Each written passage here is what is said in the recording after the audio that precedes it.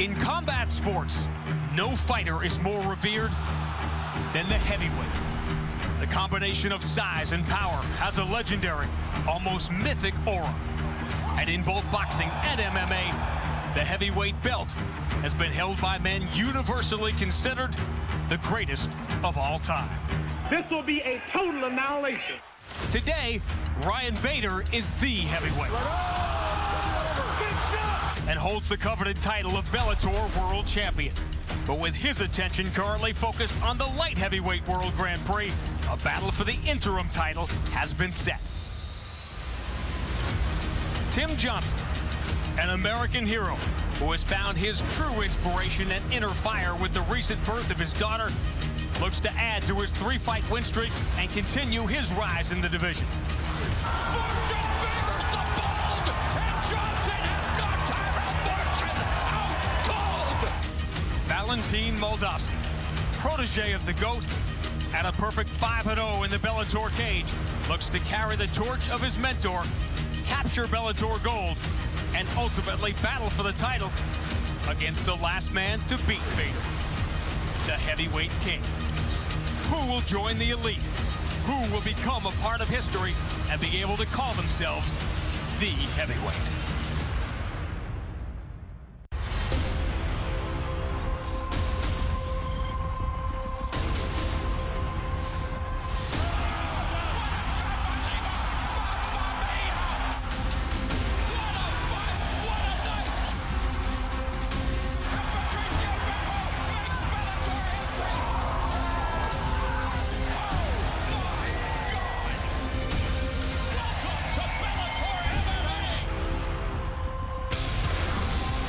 The Mohegan Sun Arena sits halfway between New York City and Boston, but Bellator MMA arrives tonight just about all the way towards crowning a new heavyweight champion. They are from different parts of the world. They are at different stages of their career, but tonight, the only thing that stands between them and realizing their championship dream is each other. The veteran from rural Minnesota, he knows the back roads aren't always the easiest, but his very long and very winding path has hit a sudden and spectacular career resurgence, and now, at age 36, has him one win from a title. Meanwhile, the Ukrainian-born phenom may have grown up with the same cold winters, but his rise has been meteoric, unbeaten in 5 years, unchallenged in Bellator. At age 29, he is now just one win from making his dream come true. Now with that, away we go. It is great to see you again. I'm Sean Grady. There are magic phrases in sports, right? That give us some chills. Opening day, 7th and deciding game, but man, it's hard to beat heavyweight champion of the world. It comes with a global cachet. Imagine being able to go anywhere on the globe and be recognized. If only there was somebody we knew that could say that. Wait a minute. There he is. No. Maybe a heavyweight, but not a heavyweight champion. Thrilled to be back with John McCarthy. Heavyweights have these career resurgences. It's not unusual at this level for a fighter at this age and at this stage. But this 3-fight win streak, there is a method to it. There's no fluke about it for Tim Johnson. Well, there's a method to it, and it's called hard work. But what has changed is, as you were saying, those back roads of Minnesota to the neon lights of Las Vegas, and training at Extreme Couture, and the people that he's training with, and what he's been learning, because he's a completely different fighter. He's got head movement. He's using his hands to get to his wrestling. He has evolved as a fighter in the last 2 years more than he did all of his career before, and it is paying dividends. Well, there's only one negative thing we can say about Valentin Moldavsky, that he hasn't been able to overcome adversity. You know why? Because he hasn't had any adversity. No, he's not had any adversity here in the Bellator cage, because he has walked through everyone, and he has walked through them with technique, speed, and skill. That's what makes him dangerous. Look, he trains with some of the best fighters. This, the light heavyweight champion here in Bellator, Vadim Nemkov, that's his training partner. Fedor's his training partner. Tokov's his training partner. He is always training with studs, but so is Tim Johnson now, and that is what makes this matchup so intriguing. What is it going to be? The speed of Moldavsky or the size and pressure of Tim Johnson? That's the icing on the cake. That's the piece of the puzzle with Ryan Bader away from the office right now on assignment in the light heavyweight Grand Prix. But we have a lot of business to attend to. We've got title eliminators. We've got title contenders. We've got blue chip prospects. championship fight announcements, you name it, we've got it. And one of my favorite parts of the night is being able to say hello once again to my buddy Jen Brown. Well, thank you, my friend. It's nice to have you back with us tonight. Of course, joining me at the fight desk, as usual, it's the former two-time lightweight champ, Josh Thompson. Josh, it's just the two of us tonight, so let's get right into it, right? A little disappointed I'm not Sean's buddy. Well, hey, you know, what's going on here? You got to put in your time. You got to put in your time. Okay, the interim heavyweight belt is on the line tonight, right? We've got #1 ranked Tim Johnson. He's taken on #3 Valentin Moldavsky. Stylistically, on paper, Josh, both of these two guys, they match up very well. Good on the ground, great in the stand-up. So what's the difference maker tonight? Well, they match up perfectly because they're very similar, except one is a little bit bigger and the other one is a little bit faster. And that's really what it comes down to. Moldavsky is fast. He's a smaller heavyweight, but he's that new breed of heavyweight. And that new breed of heavyweights, like a Ryan Bader, is someone who has really good wrestling, someone who is fast on the feet, has good stand-up, and knows how to put the combinations together and drag heavyweights into deep waters and put them on their back. So once you put heavyweights on their back, they have a hard time getting back up. Tim Johnson, though, on the other hand, is a beast. Yes. He is a mountain of a man, as I like to say, but he's a big guy, and he's got knockout power, and when he does get on top of you, he inflicts damage. From the beginning of the bell to the end of the bell, he is putting pressure on you and trying to land the big shots. I'm telling you right now, if he gets on top of Moldavsky and Moldavsky can't get him off of him, it's going to be a long night for Moldavsky. That's right. Well, both men, they did tell us that this is the most important fight thus far of their career. We can expect them to put it all on the line tonight. Well, that is our main event, and here's a look at the rest of the Showtime fight card coming your way. Now, we've got 5 incredible fights lined up in our co-main. We've got title implications on the line. We've got Liz Carmouche taking on the undefeated Kana Watanabe. Plus, we've got 2 fighters looking to climb the ranks of the lightweight division when Miles Jury takes on Sydney Outlaw. We've got undefeated Keone Diggs looking to keep his perfect record intact when he takes on MMA veteran Daniel Weichel. Josh, I know you're really looking forward to this one. Yeah, it's a huge step up in competition for him to fight Daniel Weichel. He wants to get into that top 10 category, and this is a chance to do it. Daniel Weichel trying to stay in that top 5 to get back to the title shot towards the end of his career. We're going to talk about that one a little bit more. All right, well, another fighter to kick off the night hopes to play spoiler to her opponent's Bellator debut. And for more on that, let's go back down to Sean Grandy. All right, Jen, well, chips don't get much bluer than Christian Edwards. An undefeated young fighter's road can often be paved with those careful fights early on. But in a year of change on the fly, a last-minute opponent change here adds intrigue and danger in this one as an enigmatic, high-ceiling young fighter now steps out of the big stage. And now, we welcome tonight's first fighter, Simon Beyond.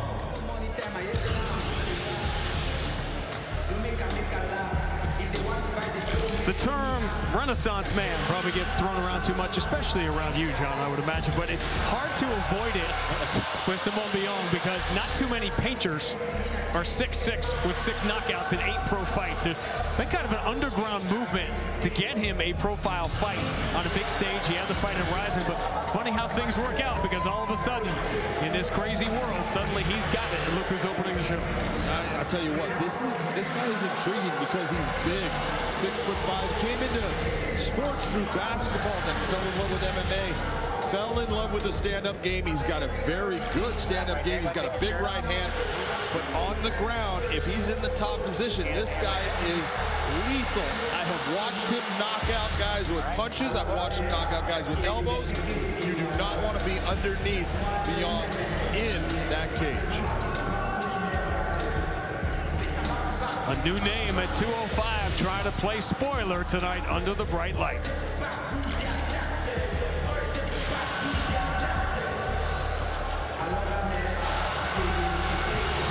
And now, his opponent, Christian Edwards. Comparisons in sports, 9 times out of 10, are just lazy. They're the tip of the sword.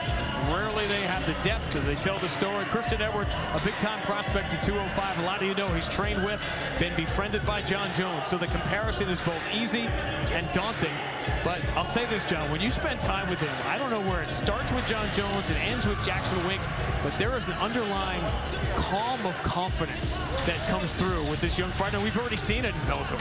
There's a calm of confidence because look at the people that he trains with every day. He sees the very best. He knows what he does with those guys when he's training. That gives him confidence when he steps in the cage. Take a look at him here. In the positions that he gets the back, sinks in the rear naked choke. He's had submission victories. He's had knockouts. Christian Edwards is good everywhere. That's what makes him a dangerous fighter. He's got good wrestling, good stand-up, good submissions. What else do you want? Let's check out the tail of the tape in the opener. Tail of the tape for this light heavyweight matchup. You gotta look. 6'5" for both guys, 206 to 204.5, 78.5 to 80-inch reach. They're looking pretty identical, and you know what? This is gonna be a fun one. A night that ends with a new heavyweight champion begins, as always, with Michael C. Williams. Ladies and gentlemen, good evening and welcome. Tonight, live on Showtime. Bellator 261 from Mohegan Sun Arena begins now with light heavyweights scheduled for 3 5-minute rounds. Introducing first the blue corner at 6'5", weighing in 204.5 pounds. Making his Bellator debut, he enters with 7 professional victories, just 1 loss by way of Cameroon. He fights out of Genoa, Italy, presenting Simon Hemhebio.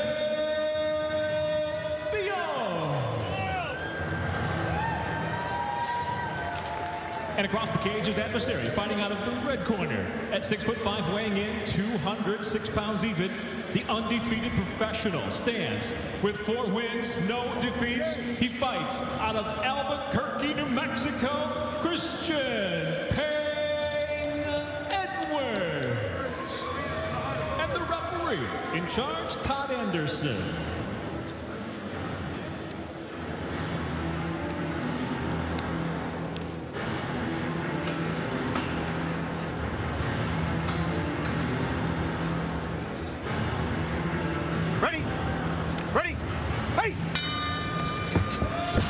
Talking to Christian Edwards the other day, and I was curious about a late opponent change for a young fighter who's still developing.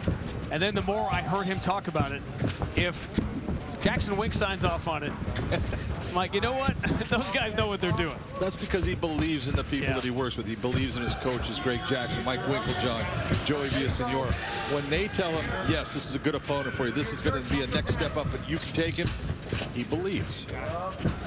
As I said, I sort of entered into this resistant to the easy John Jones comparison, but the more you spend time with him, there's almost a clone element to the way he carries himself, just the way he talks. Forget the way he fights and the upside here.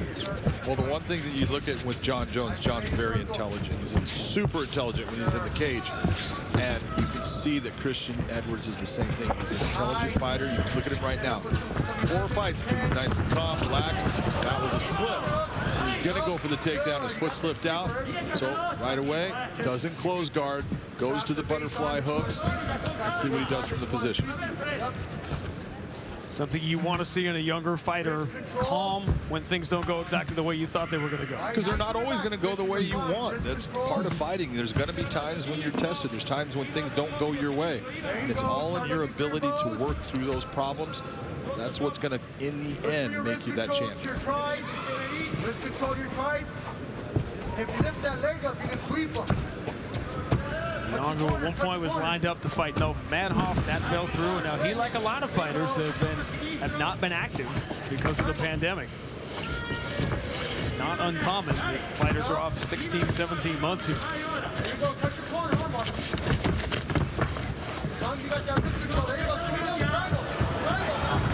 Wow. Christian needs to be very careful when you get elevated by your opponent. Now go to work, Christian. Now let's go to work. Make them K.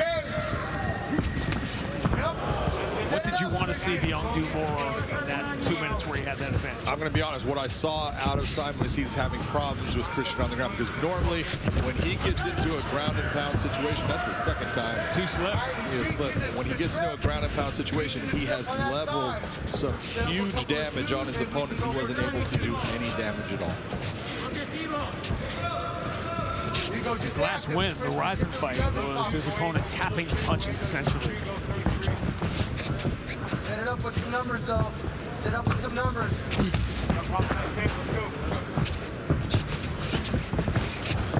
All right, Chris, we got 2. Yep, use your 10s and 11s. Use your 10s and 11s. Fingers. Touch your fingers. A lot of you know the story of Christian Edwards when he was first approached by Jackson Wink, and he said, well, how long do you think you want to stay? And he's like, forever. Well, I'm in. Sign me up. Christian was the first recipient of what Jackson Wink came up with as far as a scholarship. Yeah. Bring a fighter in, they're going to house you, they're going to feed you, they're going to do all this stuff, they're going to get you ready to fight. What more could you ask for as a young fighter? There you go, 11 in. That's something we're going to look back at that 5-10 years from now as being far more the norm. Look for your own Yeah, I crowd. believe so. Set it up for numbers. Set it up for numbers, though. Christian. Nice. Circle off. Oh, He got in. nice job on Christian. He's seriously hurt right now. He needs to really take his time. Should have gained some space. He stayed too close. He crushed his space, his ability to land the shots. He could go for the knee. Right now, he's framing out the hand. That's smart. Byung is still hurt. That knee landed flush. He's wobbling.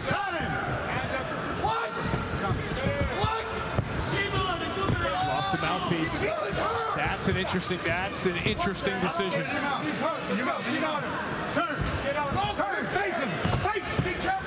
They are not happy about it in Christian Edwards' corner.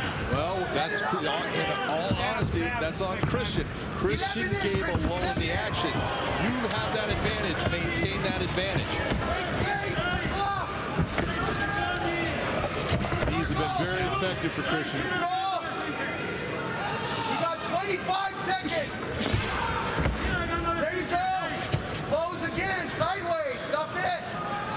Whoa, there. Circle. Good short right elbow. Circle, Christian. Taking what Byung is giving him here late in the round. Good left elbow. Byung's been working hard, and he's starting to breathe heavy. Not a good sign for him. Desperate need in the next 60 seconds. Gotta walk to his corner. There we go. John, walk me through the decision-making process of an official when the mouthpiece is out. The decision-making process of that was that mouthpiece came out. Todd Anderson, the referee, he saw that, he realized it. But what he's looking for is a lull in the action. Well, Christian actually was the guy that made that happen. He did the separation and backed off. That's your lull in the action. If you're the fighter, you've got to know that, oh, I want to maintain at least some semblance that I'm going after him, so I'm not giving the referee the opportunity to stop this and give this guy a possible break. That was a beautiful knee right there. You can see the mouthpiece coming out. Solid knee by Christian Edwards, landed flush. Nice right hand down the pipe. Hey, Doc. The big difference you're seeing in the striking, Christian's been throwing a lot of straight shots for the most part. He's thrown a hook, but that right hand has gone straight down the pipe, and it's landed quite often. Time! Doc wants to see you. Come over here. Stand still. Let's listen in. He's going to show us something. He's going to show us something? He's going to show us something, all right? I don't want to take it this much time. I'm okay. You understand what the doctor said? Not as much damage or we're done. Here we go. Easy for the doctor to say. Very easy for the doctor to say. Hey, go show me something against Christian Edwards. Christian Edwards is not trying to hit you. Ready? Go guard LeBron while you're out there, too.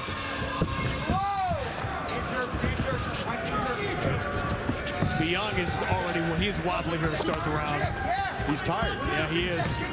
Right now, his arms are heavy. He's got to bring them up to protect himself, and nothing is going to get any easier. Now, let's see if what you talked about, if Edwards keeps the striking distance that he wants here. Take a look at the knees and elbows there. 5 landed out of 5 for Christian Edwards. 4 out of 4 in the elbow department.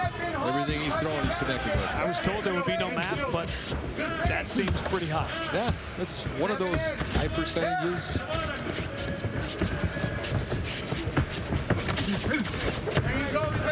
These are hope shots, baby. And the big difference is, look at how easy Christian is throwing. He's throwing hard, but he's not throwing with everything, while Simon is starting to load up. Stop! Time! Okay. Good? Ready?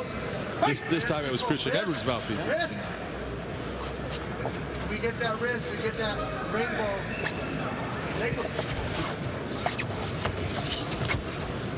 See, as long as Christian keeps that high underhook, that wizard that Young is trying to utilize is not going to work. Now we have a switch of the position. Christian has been incredibly accurate in throwing the knees, either to the body or up to the head. There you go. You stay active. There you go. Dante Davis tomorrow trying to become a when you get that wrist control, world champion. 3 weight classes. There you go, Christian. Wrist. Simon Young just trying to get to round 3. Christian doing a good job with that wrist control. Look at the right hand controlling that left arm of Simon Young. It's making the Simon doesn't have a chance of really getting the takedown at that point. And again, this is part of the patience of a younger fighter here. Is, you know, the heart rate doesn't get elevated. Knows Young is in trouble. Pull it off. Pull it off. There you go. There you go. More up. Again, peeled the right arm off. Wrist control on it, trying to circle out. Very nice. Simon Young at this point pretty flat-footed in his approach, which is not a good thing. That's going to make him more of a target.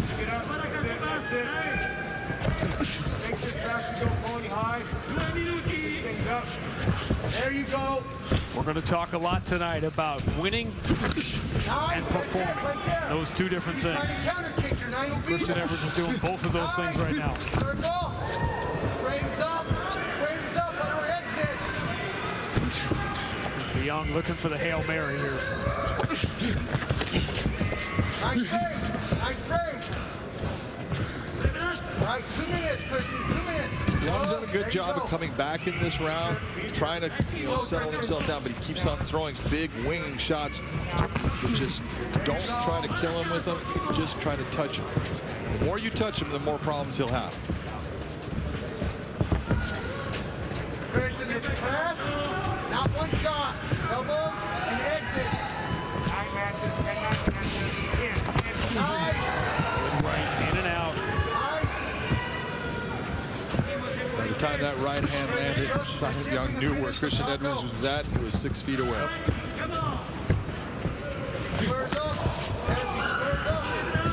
Start to look for the things. You never want to look ahead, but you're starting to look at the skill set of Edwards and the things that are going to come in handy for him as he moves up the ladder against tougher and tougher and more experienced competition. He's really starting to get the idea of how to control range. Those feints that he's using, look at how much Simon is biting on most of those feints. But if you're going to use those feints and he's going to bite on them, then set him up and use that against him in the next series. See how he's biting on those feints right there? Every one of them. Every one. Nice. 11 in, Christian. You can try to power up and just keep constant pressure. There, that's it. That's where we get those cows. Nice. Nice little rip with the dip. This has almost become sparring. For right now, for Christian Edwards, it's looking that way. He's feeling very comfortable. He's in control of everything that's going on in the fight right now. Overhand right. Piling up the strikes. Double change. Where the call for the inside leg trip. That's about the only thing he hasn't been able to do through 10 minutes. There we go. Another very impressive round for Christian Edwards. Later on tonight, we're going to crown a new heavyweight champion. Will it be this young man, Valentin Moldavsky, who has sliced his way through the Bellator heavyweight division? And there's that guy over his shoulder who looks awfully familiar. And if you missed it earlier today, it is official. Fedor Emelianenko will return to the Bellator cage in Moscow in October. And obviously this leads to a lot more questions, but John, that's the beauty of it, because everyone is going crazy today on social media. Who's he going to fight? Who's he going to fight? Well, as we like to say in the television business, stay tuned. Stay tuned, because we don't know. Seconds out. Seconds out. We've seen, you and I saw Fedor in Tokyo. You've seen him fight in the States. You've seen him fight all around the world, but that will be an extraordinary thing.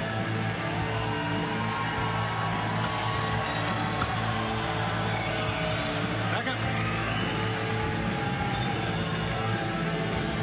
Ready. Ready. Fight.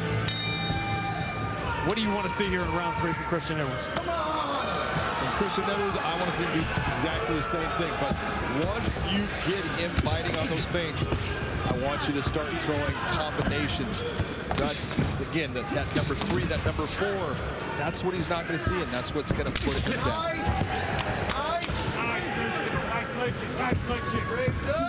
Watch it. Watch the fence. The only thing he hasn't landed was a leg kick, and he landed that a few seconds ago. You're the leader. You're the leader. Right. Stay there, Christian. Stay there. Looking for the counter. Numerous times, Christian Edwards has thrown that exact combination, slipped off to the right, and he can throw that right hand again because he's got his opponent off center line, off balance, and he just needs to go right back to it. 22 years old, by the way. 22. That's when you just look at him and you go, you're a super nice guy and I hate you. 3 weeks from tonight, Juliana Velasquez first defense in the flyweight title against Ms. Dynamite, Denise Kielholtz. Later on tonight, Anna Watanabe and Liz Carmouche in a fight everyone is assuming is a title eliminator. It may very well be a title eliminator, but like most things in MMA, not so fast. There's always other possibilities. There's always other possibilities, and it really depends on your performance, which is what it should depend upon. Which is what we're talking about with Christian Edwards. We're going to be talking about it with Liz Carmouche. We're going to be talking about it with Miles Jury later on. Again, same thing, but he needs to come back with that right hand again. Christian has set him up so many times. That is there. The opening is there.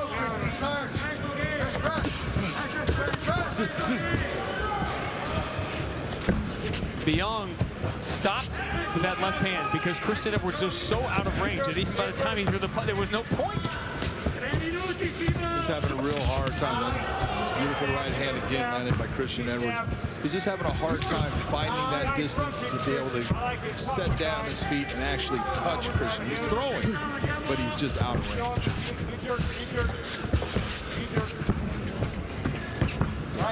We agree. And full marks for Simon Byung here for him. If you'd said after he took that knee 2 minutes into the fight that he'd still be in this thing midway through the third, it did not look promising. No, it did not, but it just shows a lot about, you know, his heart, what he brings into the cage. There is no quit in him. That's what makes you respect the fight. If you strike from right there, Christian, he'll give you the back. You got to unhook. Wrist control to bow. Mantis. Knee.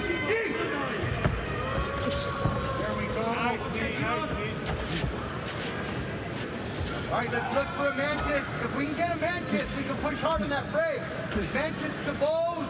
What he's talking about is you see that pressure, all that pressure that you see him pushing. All he's got to do is then push forward and bring him back. That will bring him down to the ground.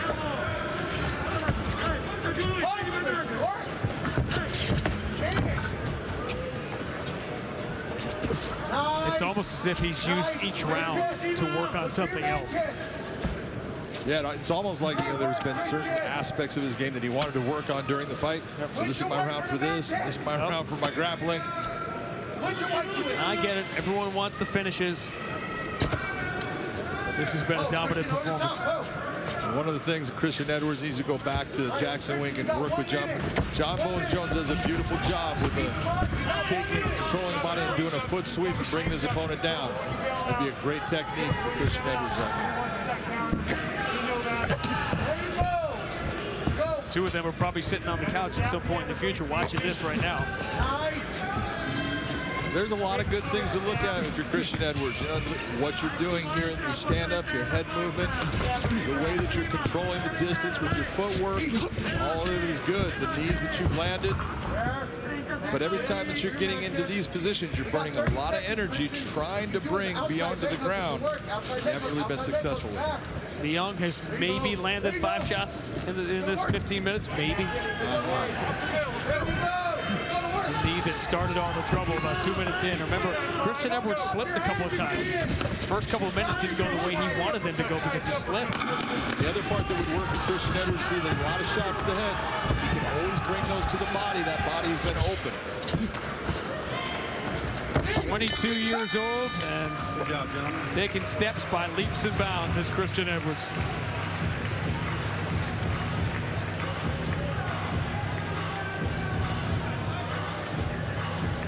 Bellator MMA, proud to share the screen with Showtime's critically acclaimed premium entertainment. Let's see what's coming up on Showtime.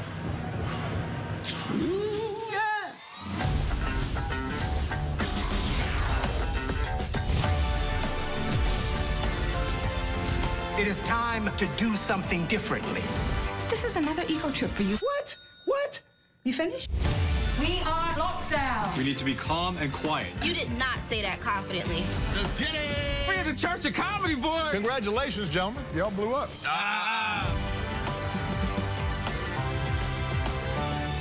If I was young enough to get drafted and they give you that little questionnaire to fill out, and when they got to that little section that said occupation, I would just write murderer. Hoover had written, "Watch this Negro comedian Dick Gregory." Only a fool today would sit back and blame Hitler's army and not blame Hitler. The head of the Federal Bureau of Investigation signed a letter asking for the FBI to do an investigation of Dick Gregory. I want you on my side, and I want you to help me take him down once and for all. Would I do absolutely anything to survive? Yes. Be greedy. Be hungry. He's not capable of alliance, only destruction. I am a monster. All systems have to die eventually.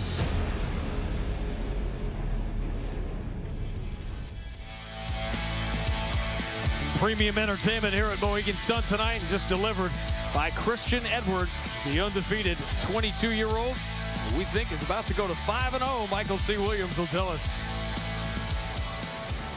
Ladies and gentlemen, having gone the distance, we'll go to your 3 judges at cage side.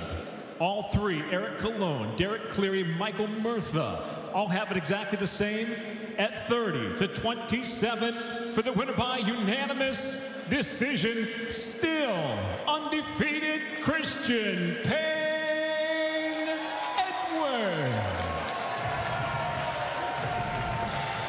We saw a lot of clubs in the back of Christian Edwards in that performance. It was impressive. The 22-year-old who goes to 5-0.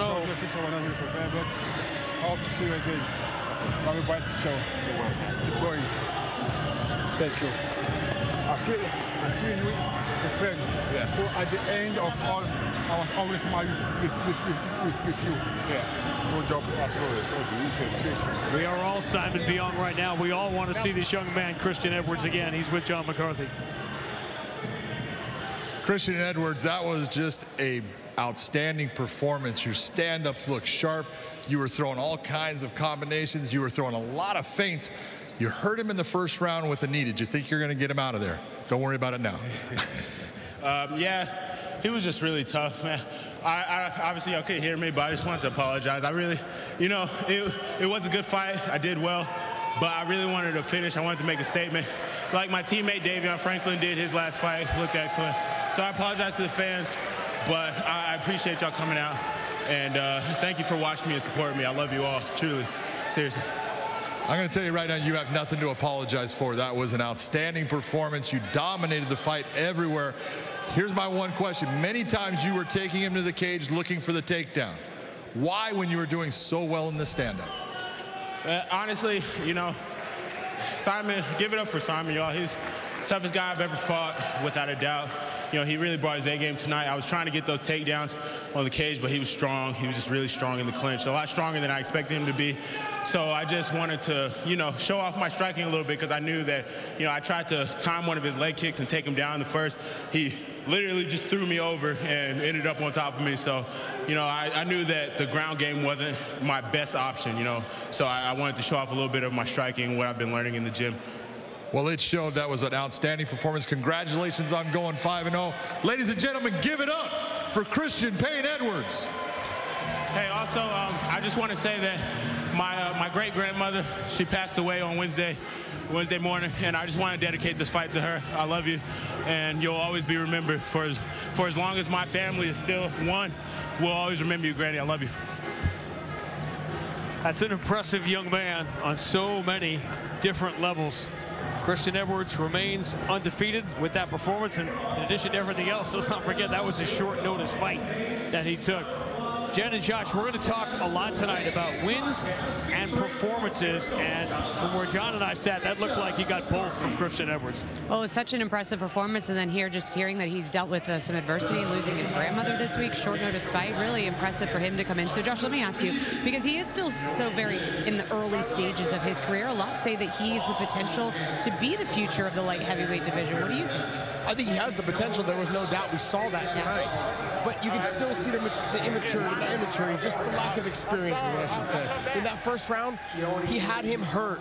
He had Beyond really hurt, and he didn't put him away. And the problem is you get into the rest of the fight, that gives that opponent opportunity to get you. And so that was the inexperience that came through.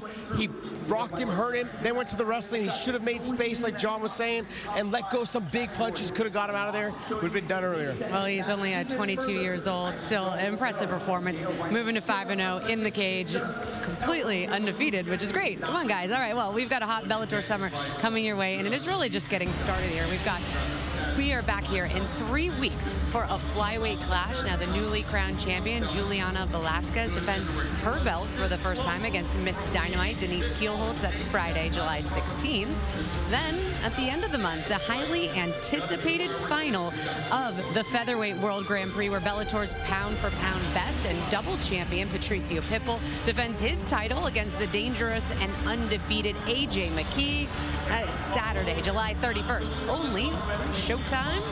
And then adding to our summer lineup, we are officially announcing that Friday, August 13th, middleweight champion Gegard Mousasi defends his belt for the first time since defeating Douglas Lima. Now the contender, well, that is John Salter, who is on a hot streak. He's winning 10 of his last 11 fights. That is Friday, August 13th, only on Showtime. All right, still to come, Tim Johnson, who had a dramatic and impressive year in 2020, has earned his right to the top of the heavyweight rankings and a chance at the interim heavyweight title. Now his challenger, Valentin Moldavsky, who trains with Team Fedor, is on a 5-fight win streak, all in the Bellator cage. We will get that matchup tonight in our main event. Well, it's now time for our featherweight featured bout, and it is a fight that Josh says could be fight of the night, Sean. We're in for a good one. I don't think there's any question. Can we get a bigger locker for the GOAT? That was like he was in a cubby. Don't sleep on John Salter. That's all I'm going to say. We'll continue that conversation a little bit later on. The disparity in experience going to be on display in that main event, but nowhere more tonight than here. A story as old as the fight game itself. There's only room for so many in title contention at 145. Daniel Weichel has been at that party from the day he walked into Bellator. Tonight, though, a new face is gunning for his spot. Set now to make his way to the cage, Keone Diggs.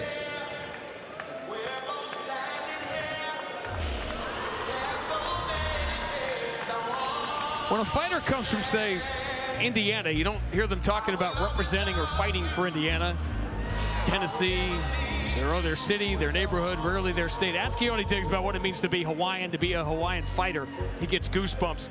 John, it took him a long time to get here, but from the second he got to Bellator, it's been worth the wait. He has been outstanding since joining Bellator. You know, he's a guy that's brought into the sport kind of late, but man, has he gotten good.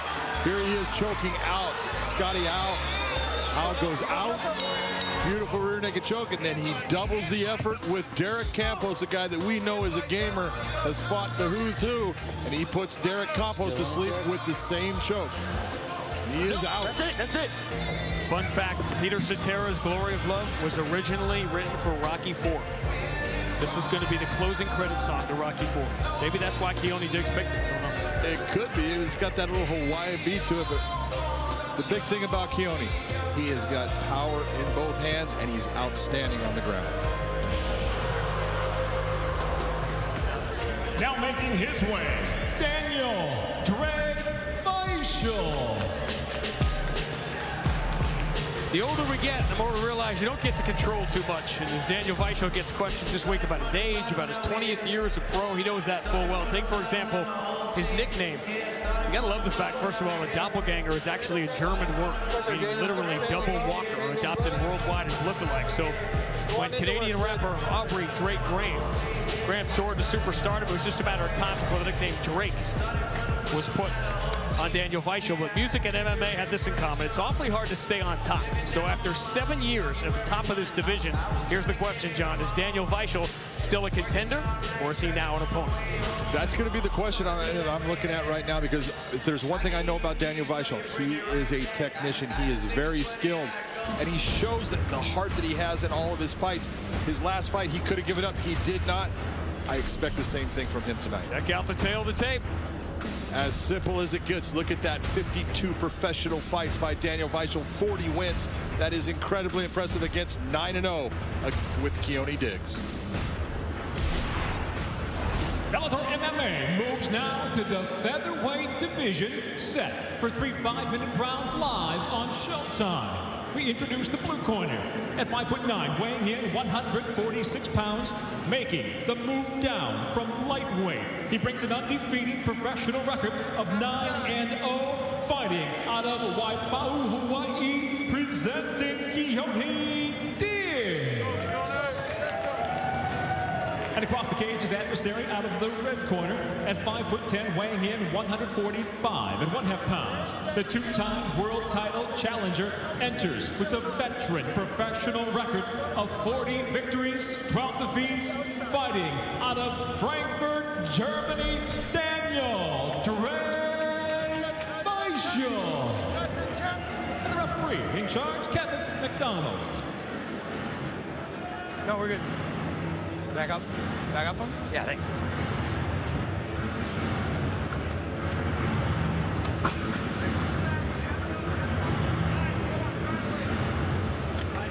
Ready to fight? Ready to fight? Let's go. All right, let's talk about the weight cut for Keone Diggs. Normally fighting at 155.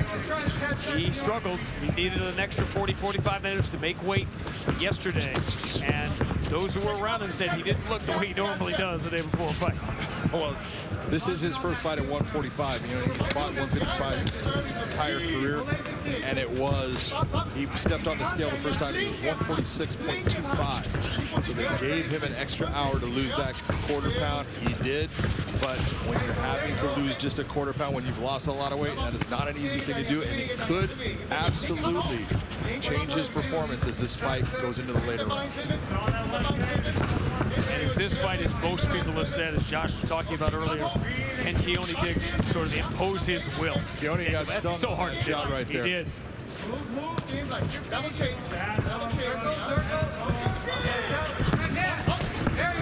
Think about the guys Daniel Weichel has been in there with, and he's been so hard to finish. Well, if you look at the people that Daniel Weichel has fought, we're talking it's a who's who. I mean, he's got big wins against some of the best fighters that have been in the world. Guys, you know, here in Bellator, Emmanuel Sanchez, he had a win against him. Pat Curran, Georgie Karhanyan, Brian Pikeman Moore from Ireland, who I love. He's even fought guys like Paul Daly, which is way over his 2007, by the way. That was in 2007. I asked him, does he think about his age and the fact this is his 20th year as a pro, or only when other people bring it up, as everybody did this week? And he's like, usually just when other people bring it up.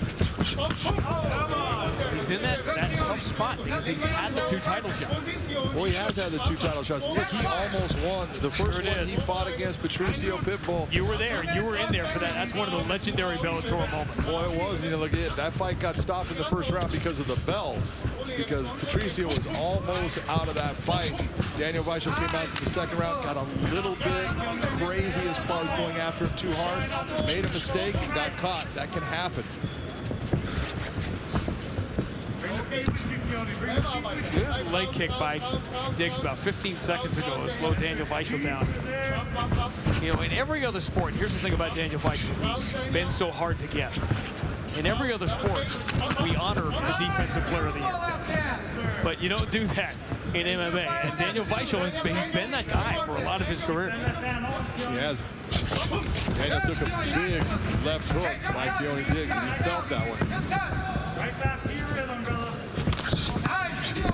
That right got through. Keone starting to feel that range a little bit. Everything's missing, Keone.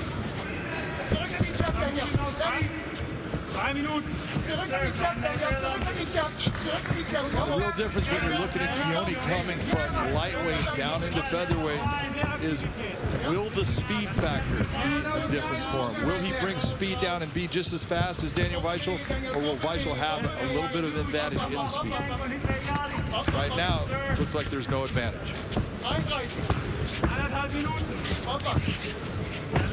Diggs has spent so much time in Arizona, the MMA lab, and with Ben Henderson, among others. Keone really trying to time the right hand of Daniel Weichel, landing a straight left on the counter strike. That's a nice, clean shot, right hand by Daniel Weichel. And again, didn't get through.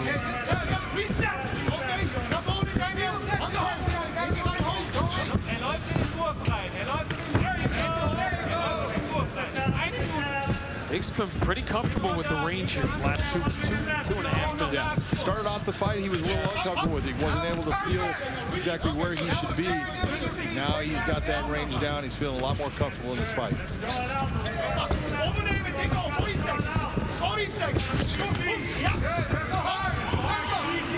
Sort of a half-hearted attempt. Weichel, he knew he didn't have it.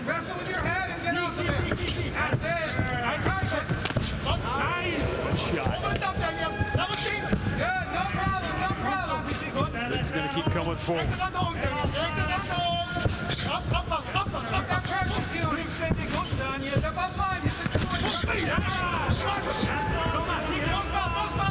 He came close, but it did not land flush. Big left hand. Drives Weichel back here late in the round. Strong start for Daniel Weichel, but this turned about midway through the round. It did. We think this one could be the fight of the night. We're all looking forward to tomorrow. Knockout specialist Devonta Tank Davis looks to become a 3-division world champion in his second Showtime pay-per-view. Faces the undefeated super lightweight world champion El Azteca Mario Barrios tomorrow at 9 Eastern, 6 Pacific, live on Showtime pay-per-view from Atlanta.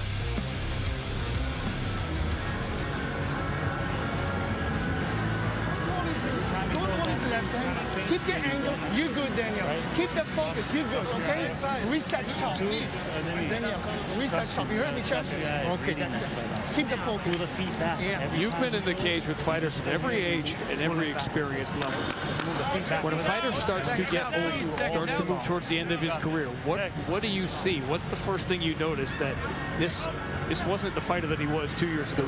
Honestly, Sean, the thing that you see is he starts getting hit with shots that used to slide by, and all of a sudden they're not sliding by, they're actually landing, and they're landing flush, and they're making a huge difference in his ability to stay in a fight.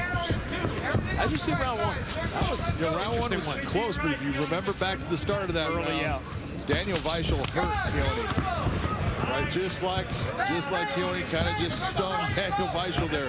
So I gave the round to Weichel. It was a close round. I could see where a judge looked, wanted to give it to Keone, but there's a cut on Keone right at this moment. That right hand just cut him open.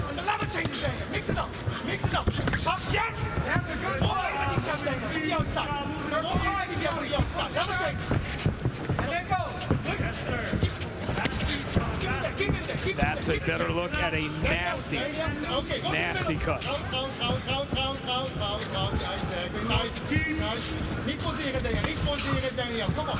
At first look, does that seem high enough that it's not fight-stopping danger? Yeah, the big thing to look at is that was a right hand that landed, but where the cut's at, it's not in a great spot. But notice that the blood's running down, it's not running into his eye, and you see nothing as far as the reaction towards it by Keone Diggs. It's not bothering him at all. Take a look at those punch stats right now. 20 of 63 for Diggs, 17 of 33 for Weichel. A lot higher percentage in landing for Daniel Weichel, just not throwing his punch. Weichel is very wary of that left hook.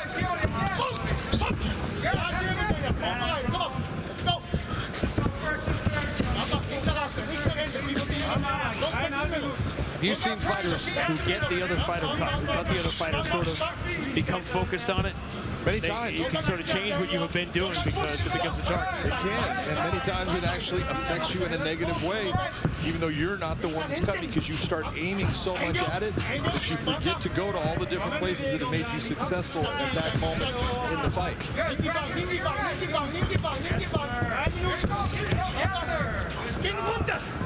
Okay, thank you. Biggest fight in Bellator history. 5 weeks away with Patricio Pitbull and AJ McKee in the finals of the Featherweight World Grand Prix and the championship. The featherweight division goes on. What will happen when it's over? Keone Diggs is an inexperienced fighter relative to Daniel Weichel, but he's not a younger fighter. So he knows his time is now, and you've seen that in the 2 Bellator fights. Well, please, if you're watching the fight right now, look at the shots that are actually landing. A lot of Daniel Weichel shots, you'll see that Keone is actually blocking with his hands, his elbows, his shoulders.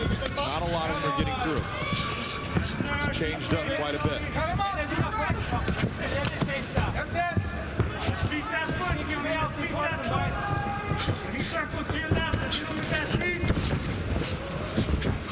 Keone, you're doing a great job this round.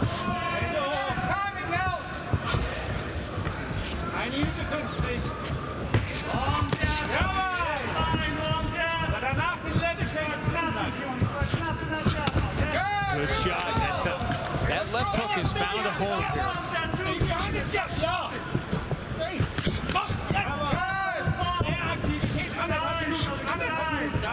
See Weichel become the more careful Daniel Weichel we are accustomed to seeing here in the second round. Yeah, he has slowed down as far as his progression and how many shots he's throwing. He's trying to be a little bit more technical, not make a mistake, because he's been getting tagged by that left hand of Keone Diggs.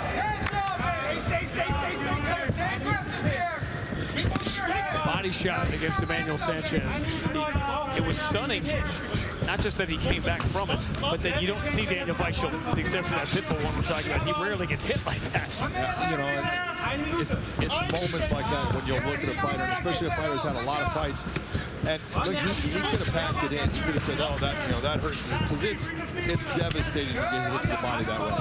And to have a guy on top of you throwing more shots to put you away, and instead of packing it in, he did everything that he knew how to do, got himself back in the fight, and went the 5 rounds. It says everything that you need to know about how tough Daniel Weichel is. He hasn't been knocked out since that famous Pitbull fight we talked about. Hasn't been submitted in 9 years. There's a clean right hand by Weichel. A better start to round 2 for Keone Diggs. And this time it's Weichel who finishes better. This is about as close through 2 rounds as we thought it was going to be.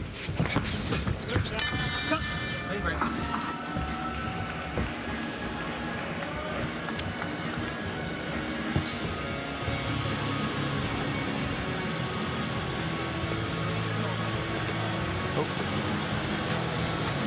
we're doing good, bro. Want some water? It's a nasty one. Here's how it happened. Watch this right hand. Think right there on that brow. Just presses the skin, which makes it split. Everything that he can do, right? As a clean shot by Daniel Weichel. Right now he's getting desperate, bro. He's starting to throw some feints, some big stuff. He's waiting for you to go first so he can come after, right? So let's hit that 1-3. As an official, forget a doctor for a second. As an official, what are you looking at when you see a cut that looks like this? What you're looking for, first off, the most important thing about this cut when you're looking at it, you're looking for cuts that go with the lines of the face. Meaning that they're going, you know, if you got a Sharpay looking face like me with all the wrinkles and it's going along with those wrinkles, that's a good thing because it's going just in one line of the muscular structure. So it's when they're going up and down across that they really start to become a problem. And that's why you see Keone Diggs is coming back out for this third round. We all love Sharpays. Everybody. Are we even through two? I have it even through two. I think that, you know, this is a very close fight. The judges could have gone either way on each round. I thought that Keone actually hurt Weichel. You know, the punch with the cut, it was a clean punch. I don't give any credit to it actually cutting him. Go off the credit of the punch, but I thought Keone landed the better shots throughout the round in the second. You look at those strike stats right there, 28 of 113. That's a lot of punches thrown by Keone.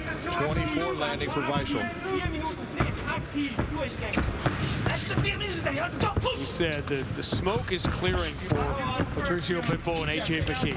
We're all going to be on pins and needles watching that play out. The question is what happens next.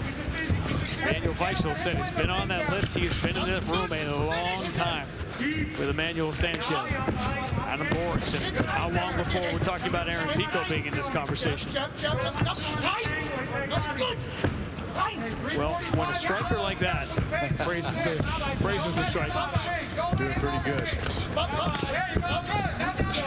Daniel Weichel is trying to parry away that right hand of Keone to land his left. You'll see him, he'll paw out with his left hand, slapping the right hand of Keone Diggs to try to then take and counter right over the top of it.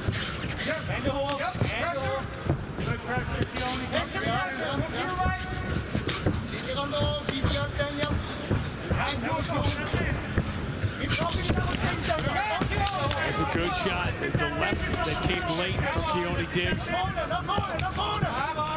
Good inside leg kick by Daniel Weichel. That slowed Keone for a second. Hey, we got to pull on that. You're seeing it good. That's what you want to see from Keone. If you're in his corner, you want to see him respond to those counter strikes in combinations. High stakes in the featherweight division, and we're going down to the wire as we thought we would with these two.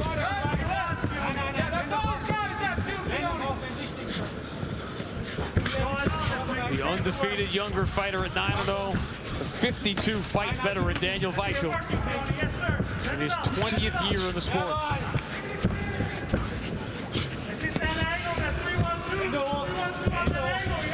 It's so funny, many times when I'm watching Keone Diggs, knowing who he works out with, he has a lot of similarities to Benson Henderson in some of his techniques.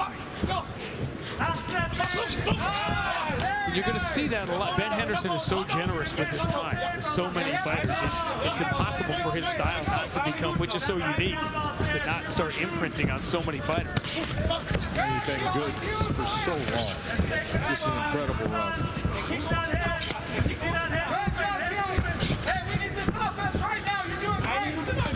Ben Henderson came to Bellator, and he couldn't have chosen a tougher menu. He's like, give me all the top guys on the menu here. Let me fight the Pitbulls. Let me fight Koreshkov.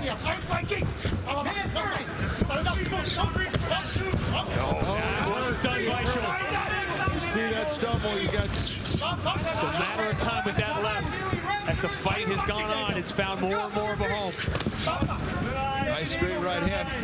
If there's one punch that Weichel's been able to land over and over, it's that straight right down the middle.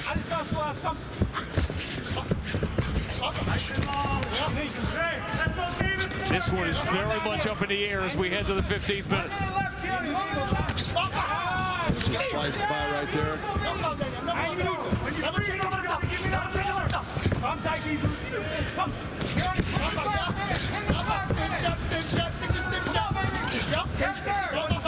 Very impressed with Keone Diggs. We talked about that weight cut. We talked about would it affect him? Absolutely not. He has had a full tank of gas. He has been at high RPM level this entire fight. No problem. And the fight still now bleeding from the nose.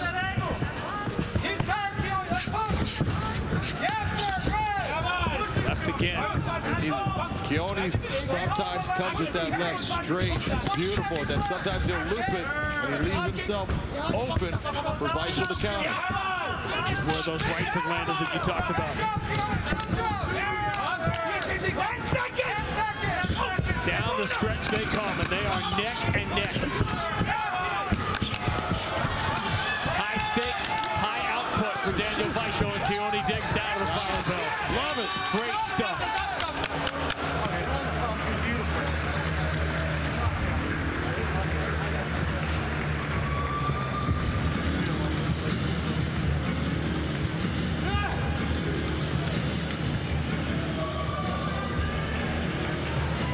You know what you're going to get when you hear that hometown and that home state, whether it's BJ Penn or Max Holloway or Ali Malay. And Keone Diggs so proud of his home where it's been so difficult. As he's talked about, he wants to be a role model that you can. And you know, socioeconomically in Hawaii now, it's such an expensive place.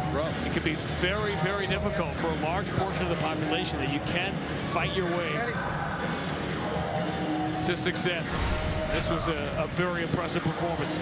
With some of these shots, nice little check right, hook right there by Keone, followed up by another left right. That right hand found its home many times. That was the best weapon for Daniel Weichel throughout the fight. It was the end of the round. I love the fact they both just started going after it, trying to get after each other. Love it when guys give it their all. They wanted to go 16 minutes. And in a fight we talked about being even, sometimes you don't need the numbers to know it. And it's funny how they ended up almost identical, because that's the kind of fight it was. Even within rounds, 5-minute rounds could be so long. The fight changed several times. And both guys hurt, you know, each other during the fight. There was a lot going on. You know, I thought it was a close fight. I gave it to Keone Diggs. We'll see what the judges did. Let's find out.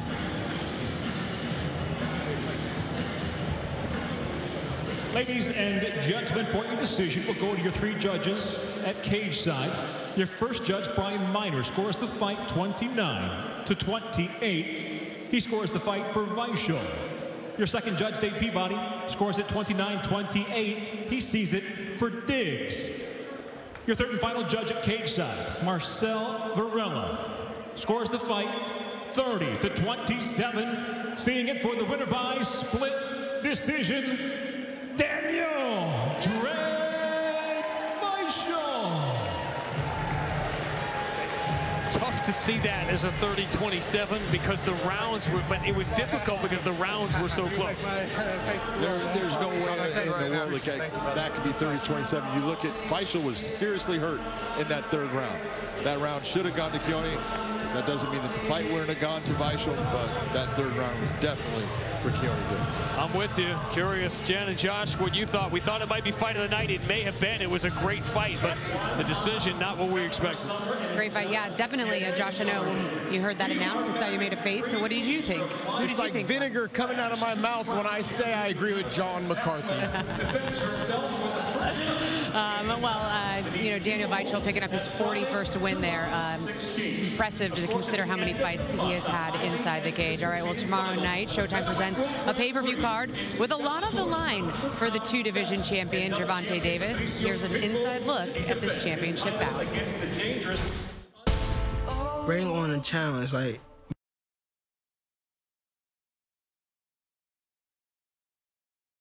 it's good, but it's like, I know I'm better. At the end of the day, I got to show people who El Azteca is. I'm gonna do whatever it takes possible. I'm just as dangerous as, you know, as Tank is. it's testing me to see how good I am. Whole world watching this. If I say I'm that good or anywhere near great, then I gotta prove it. And when I get out here and I get in that mode, it gets scary. Put that fight in your head, youngin'. Chase that dream, youngin'. Boxing is a hurt sport. I don't care how good your defense is. At some point, you're going to get tested. Your pain tolerance is going to be tested. Is this the test? 140, bigger fighter, undefeated, has the belt. Are they willing to withstand that punishment?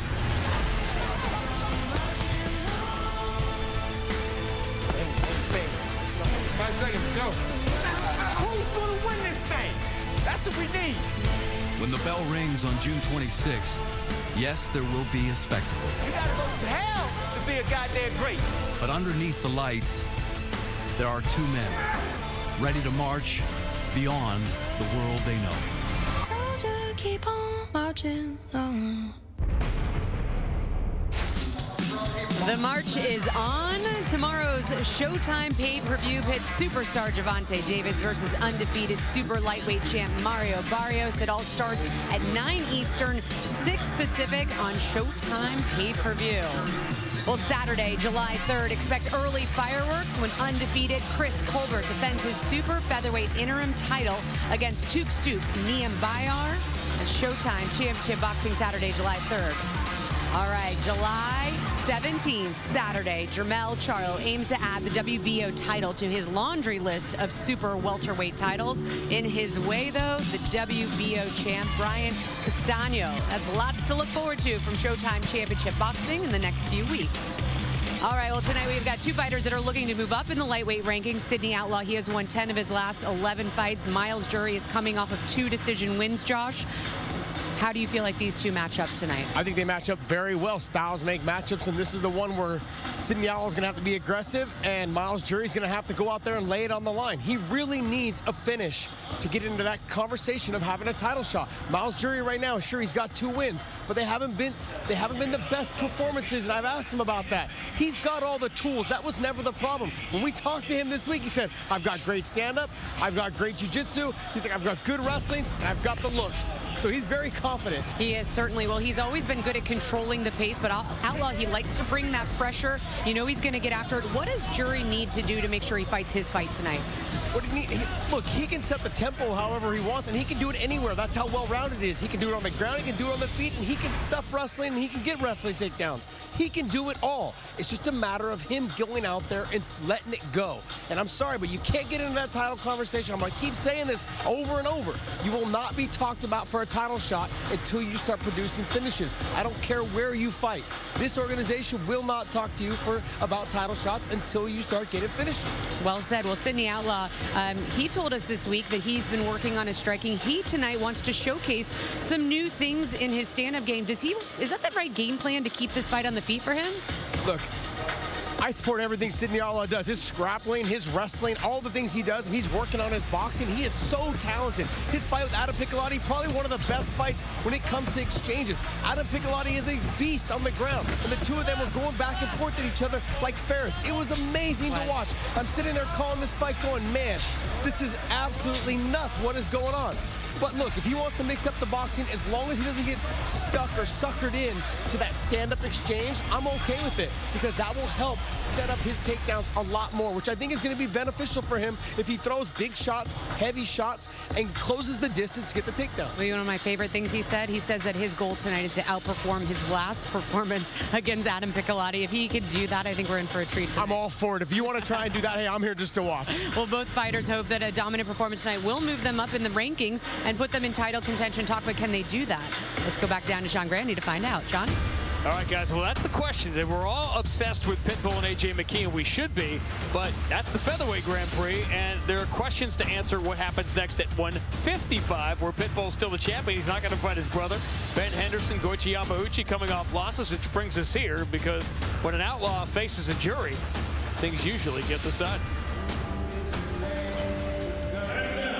Make his way to the cage, Sidney Outlaw.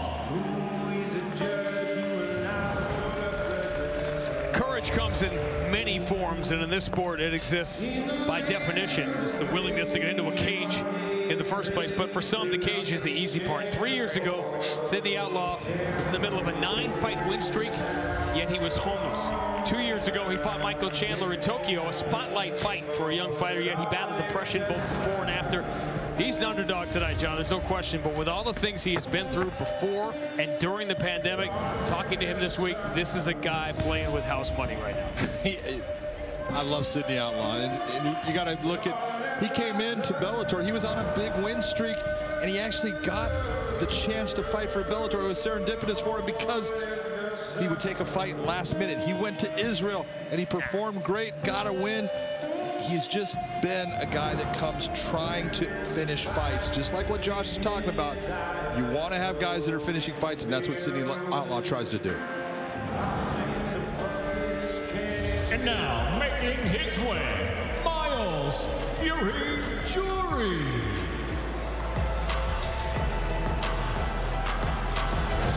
Well, if you're free September 30th, that's Miles Jury Day in his hometown of Hazel Park, Michigan. An honor not a lot of fighters have received, and again, not too many were the first to knock out Takanori Gomi in Japan or have their own YouTube channel, which has been a pretty good springboard lately, career-wise for people. But clearly, this is a guy who streams to the beat of his own iPod. But as fascinating as he is outside the cage, John, and Josh is just talking about it a little bit, he's becoming a bit of a mystery inside. He is a mystery inside it because he is so good. I mean, Miles can fight everywhere. He's got great stand-up. He's got really good wrestling, and his jiu-jitsu is top-notch. He can take anybody on in any of those realms. He just has to step on the gas. He doesn't do that enough. He needs to step on the gas. I think Sidney Outlaw is going to make him do that in this fight. Two of the top contenders at 155. Let's check out the tail of the tape. Look at that, 5'11" to 5'9", but take a look at the difference in reach, 72.5. Mr. Outlaw's got a 76-inch reach. That's a big advantage. To Michael C. Williams. Mohegan Sun Arena live on Showtime. Bellator MMA now features 3 5-minute rounds in the lightweight division. Introducing the blue corner first at 5'9", weighing in 156 pounds even. His professional record, 15 wins, 4 defeats by way of Philadelphia. He fights out of Coconut Creek, Florida, presenting Sidney Outlaw.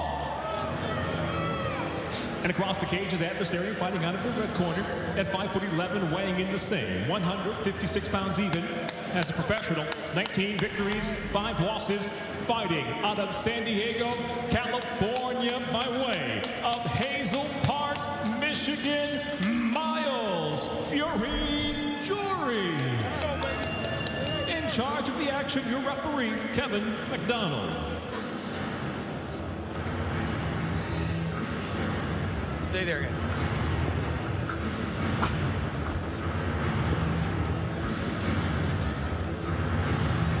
Ready to fight? Ready to fight? Let's go. High stakes at 155. John, we've seen so many 22, 23, 24-year-old well-rounded fighters now. When Miles Jury was that age, there weren't nearly as many. He stood out so much because he was so skilled so young. He was, and he was so good that, you know, he was super cocky. That's what but he deserved that confidence because he was that good. But this is what I saw in Sidney Outlaw. Is he's going to push the pace on him, but he's not going to fight. Nice lift. Nice job by Sidney Outlaw picking him up, but again, should have brought him towards the center of the cage instead of against the fence. Yep, you're good. Nice leg wrap by Sidney Outlaw. You see those feet up off of the ground. That makes it very difficult to move, to get anything. You see Jury turning his back. Get them hands. Unhook that leg. You know, Sidney Outlaw is a black belt in jiu-jitsu from Renzo Gracie, so he's real deal when it comes to the ground. Go to the foot side, to your left. To your left, Miles. Get your back to your left. Why does he want him to go left? He wants him to go left because, again, look at that foot where it's at.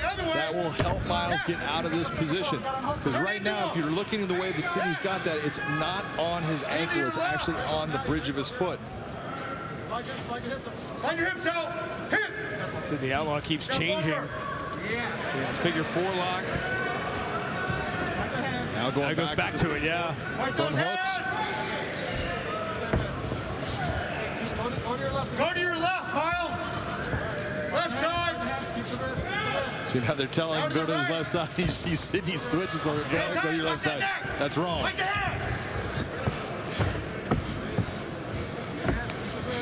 Sidney Outlaw doesn't have a ton of room near the fence. Turn in, turn in. Move those hips. Turn in, Miles. Keep fighting them hands. He's throwing a lot of things at Miles Jury here. Miles doing a good job of fighting hands right now. He's got that arm on the chin. Look, there's a lot of pressure there. That doesn't feel good, but Miles can relax, know that I'm going to be okay in this position, but he does not want to let go of that other hand so Sidney can start to put more pressure. Get him on the left. Left side. See him separate the hands. Left side, left side. To your left. There you go. Turn into him. See that foot going down. That's why they're telling him to go to the left side. Now he can try to unhook that leg and start to spin within that figure 4.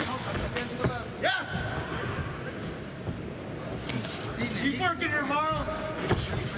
Yeah, I don't know if Sidney Outlaw's listening to his own coaches or he's listening to the plays coming in from the other huddle. He's hearing the calls on how to defend, and he's saying, okay, I'll just switch this before he does it. This is why football coaches hold the plays in front of their mouth so they won't read the lips on camera. That's exactly it. But right now, you're seeing there's a lot of pressure on Miles as far as that. It's getting face cranked. All of that hurts. It's not fun to have it happen to you, but it's not going to normally stop someone with the skill level of a Miles Jury. But it's been 3.5 minutes of forcing Miles Jury to play defense. Yes, turn into him. Yes, well, there's zero offense by Miles Jury. So now the question gets to the point of, well, how much damage is being done? Is there duration and dominance of the fight? Or is it more control? Some hustle, Miles. Stay tight. Hustle. We haven't seen anything close to a fight-ending moment, but it's still been a round in which not tough to figure out who's had the better of it for 4 minutes.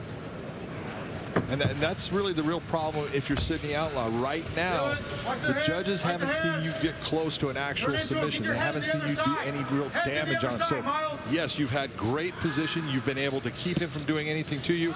All of that is good, but you're probably not going to get the 10-8 round. You're going to get a 10-9 based upon the fact that you weren't able to do any damage, and those submissions came from the position.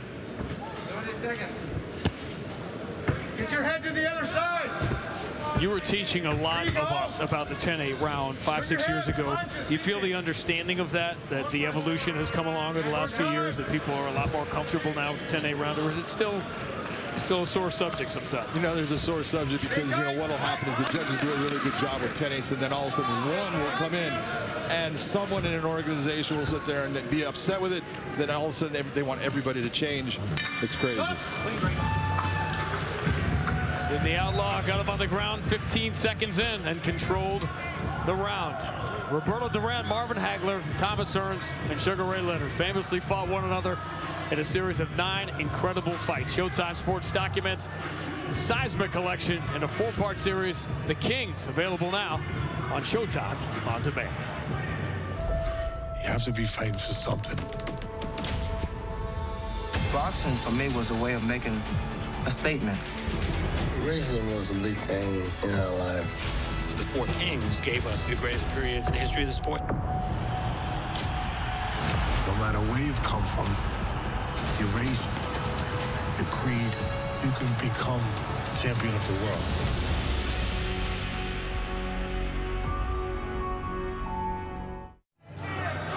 We are in a golden era of sports documentaries. Of that, there is no question. I cannot even strongly recommend this enough. The Kings is amazing. It's an amazing story to begin with, but the way this story is told is absolutely going to be worth your time. It really depends on what age you are. How, those 4 guys affected your life, but my gosh. Those guys affected my life. Those guys were everything. One of the greatest boxers of all time. All right, so you went 10-8. I went 10-8 in the end when Sidney Outlaw started landing some punches and everything, based upon the fact I had 4 minutes and 45 seconds of zero offense for Miles Jury. Razor, fight those hands. Go low with them. Spread your legs. Up, right away, right away. I was having a very hard time stopping the takedowns of Sidney Outlaw. Now Sidney's behind him again. Hey, turn into him. Now we talk about the takedowns. There was just one, but that's all they needed. It was a 4.5 minute takedown. Stay on the fence. Fight them hands. Nice. What you saw with Sidney is he actually kicked the foot out, pushed against the back of Sidney. Miles Jury's leg, which slid his foot out. That's how he got the takedown. If there is a criticism of Miles Jury during his Bellator run over the last couple of years, that he has been too comfortable. Is he too comfortable with what's going on in this fight? Well, I don't know if he's too comfortable with what's going on in the fight.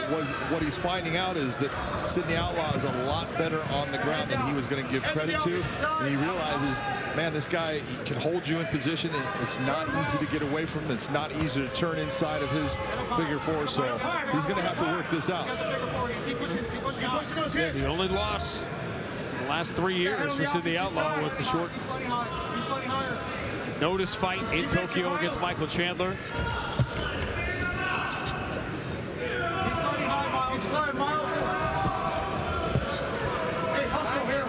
Talking to Sidney Outlaw this week, every fighter is confident, right? Every fighter meeting is the same. I had the best camp of my life. I'm in great shape. Weight's no problem. I'm feeling good. I'm gonna go for a finish.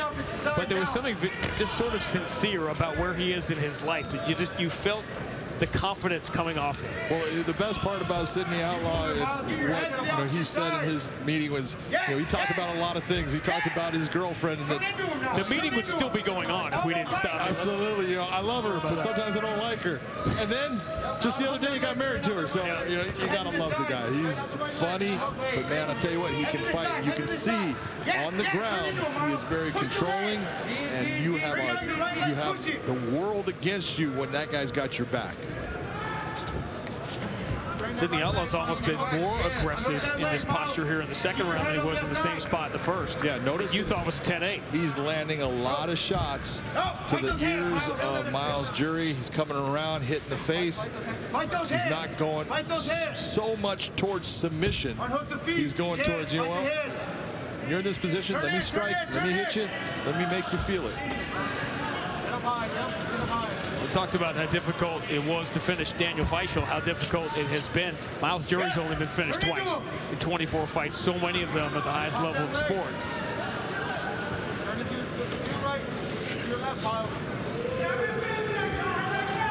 And everyone, they'll sit there and guys are doing jiu-jitsu at home. They're going, oh, all you got to do is this. It is so difficult to get a choke against someone that really knows how to defend against it, especially when you're wearing those gloves, because they become a giant stopper on the inner hand. You can't slide your hand the same way. It's just much more difficult. Miles doing a good job of trying to relax. He's got pressure on that arm to keep, some of the squeeze off. Same as round one, Miles Jury going for the glove on glove, trying to keep those hands.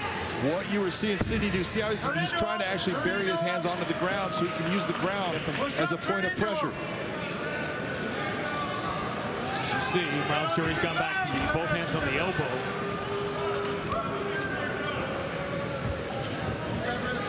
Yes! Keep it! Just keep it, Miles! And now, in this position, Sidney he could switch to an arm bar. There's all kinds of things he can get, but it doesn't make sense for him unless it's right towards the end of the round, because he doesn't want to end up in a bad position.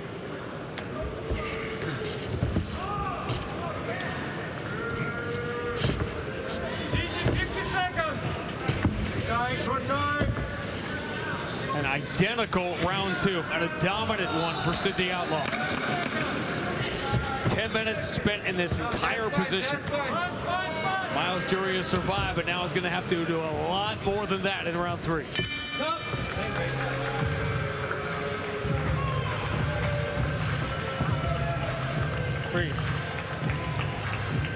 Take the water, take the water, take the water. Big breath. Big breath. Hey. I get the fan reaction, right? I get it. High and lows. You go in there with Sidney Outlaw. You want to boo Miles Jury and boo the nature of this fight. There's an awful lot going on in these positions, even to Miles Jury, his credit to not get finished from this spot for about 8 or 9 minutes has taken a lot. You see the energy that he has had to expend just to stay in the fight.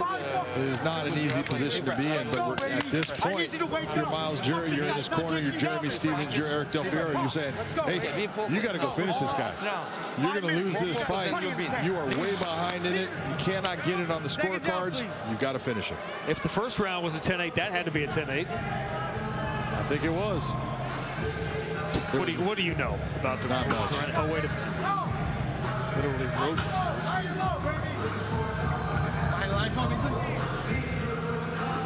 If you saw Sidney Outlaw winning the fight, did you see it going this way? Happening the way it's happening. You know, the big difference is you're not seeing from Miles Jury those attempts to get himself out of positions and take chances. And look at this. Look where he's going to end up. He took one shot. He swung for the fences early. And now Miles Jury is falling back into the same spot. You know, right now Miles needs to make a decision. I've got to get out of this position, so I need to take chances in getting out. What's a chance? Well, right now he's on that fence. Which you cannot put your feet, you can't put your toes inside the... No, but he can have his feet up on the fence and he can push off of it. But the problem is that left leg of Sidney Outlaws is kind of keeping him there. But if he can clear that leg, once he starts to lock up that body triangle, it's only on... He's in a position where the fence can help him, but with that body triangle, it's not going to change anything. 4 minutes! Cubs pitched a combined no-hitter last night. This has been a no-hitter thrown by Sidney Outlaw. Literally.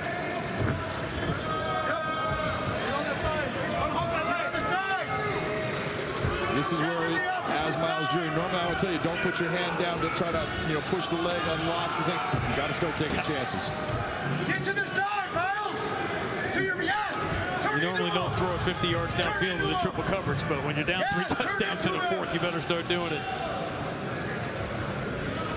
Well, Sidney Outlaw's legs have got to be a little bit heavy. He's been in that body triangle position a lot, switching it back and forth. It starts to exhaust your legs having that. Now this is deep. This is deeper than it's been. It did look a little deep when he was on there.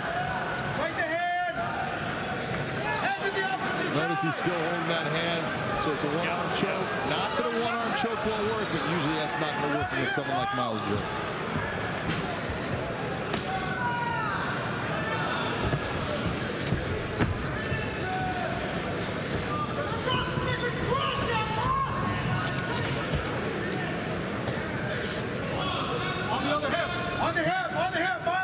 This is a mountain to climb for Miles Jury right now. Yeah, right now Miles is in a position. You can't win this fight. You've got to do something.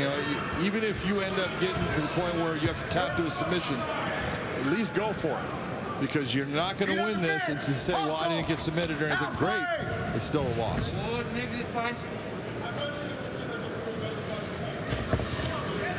And an overwhelming loss. Turn into a Miles.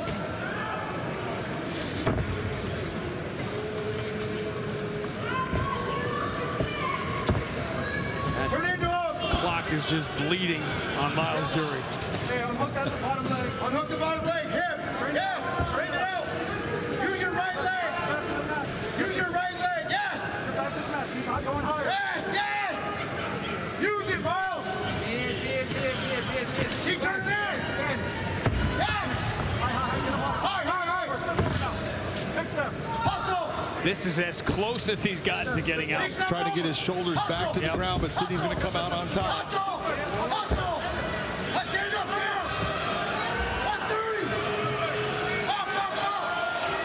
going to try to shake him off forward.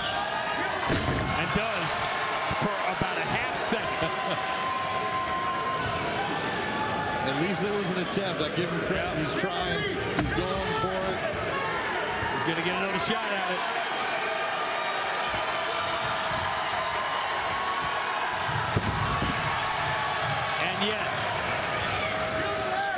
like a boa constrictor. Head opposite side. Head opposite side. Turn into him.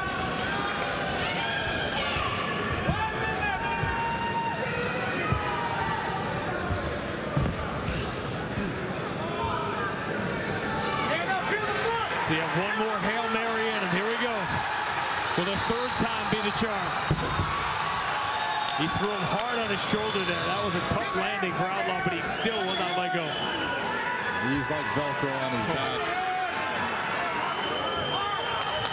Could possibly get this choke. Gets in a position where if he could squeeze, there's a possibility it could end up working. There it is, and he gets it.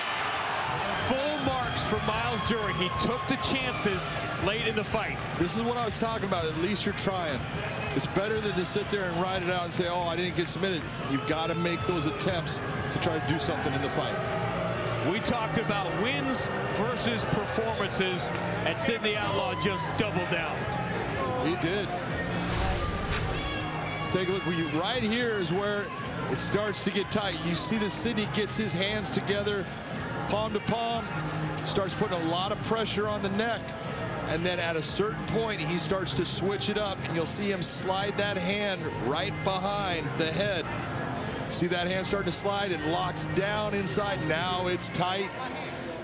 Miles tries to fight it off. He knows he can't. There's your tap.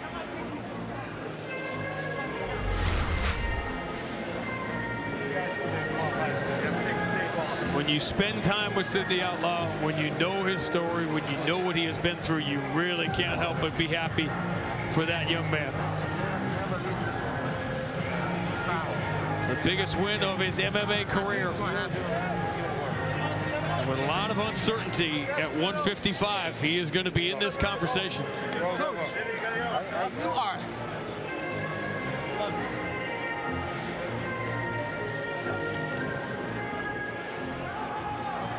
Michael C. Williams will make it official. Ladies and gentlemen, the tap comes by way of a rear naked choke, officially 4 minutes, 44 seconds, round number 3, the winner by submission, Sidney Outlaw.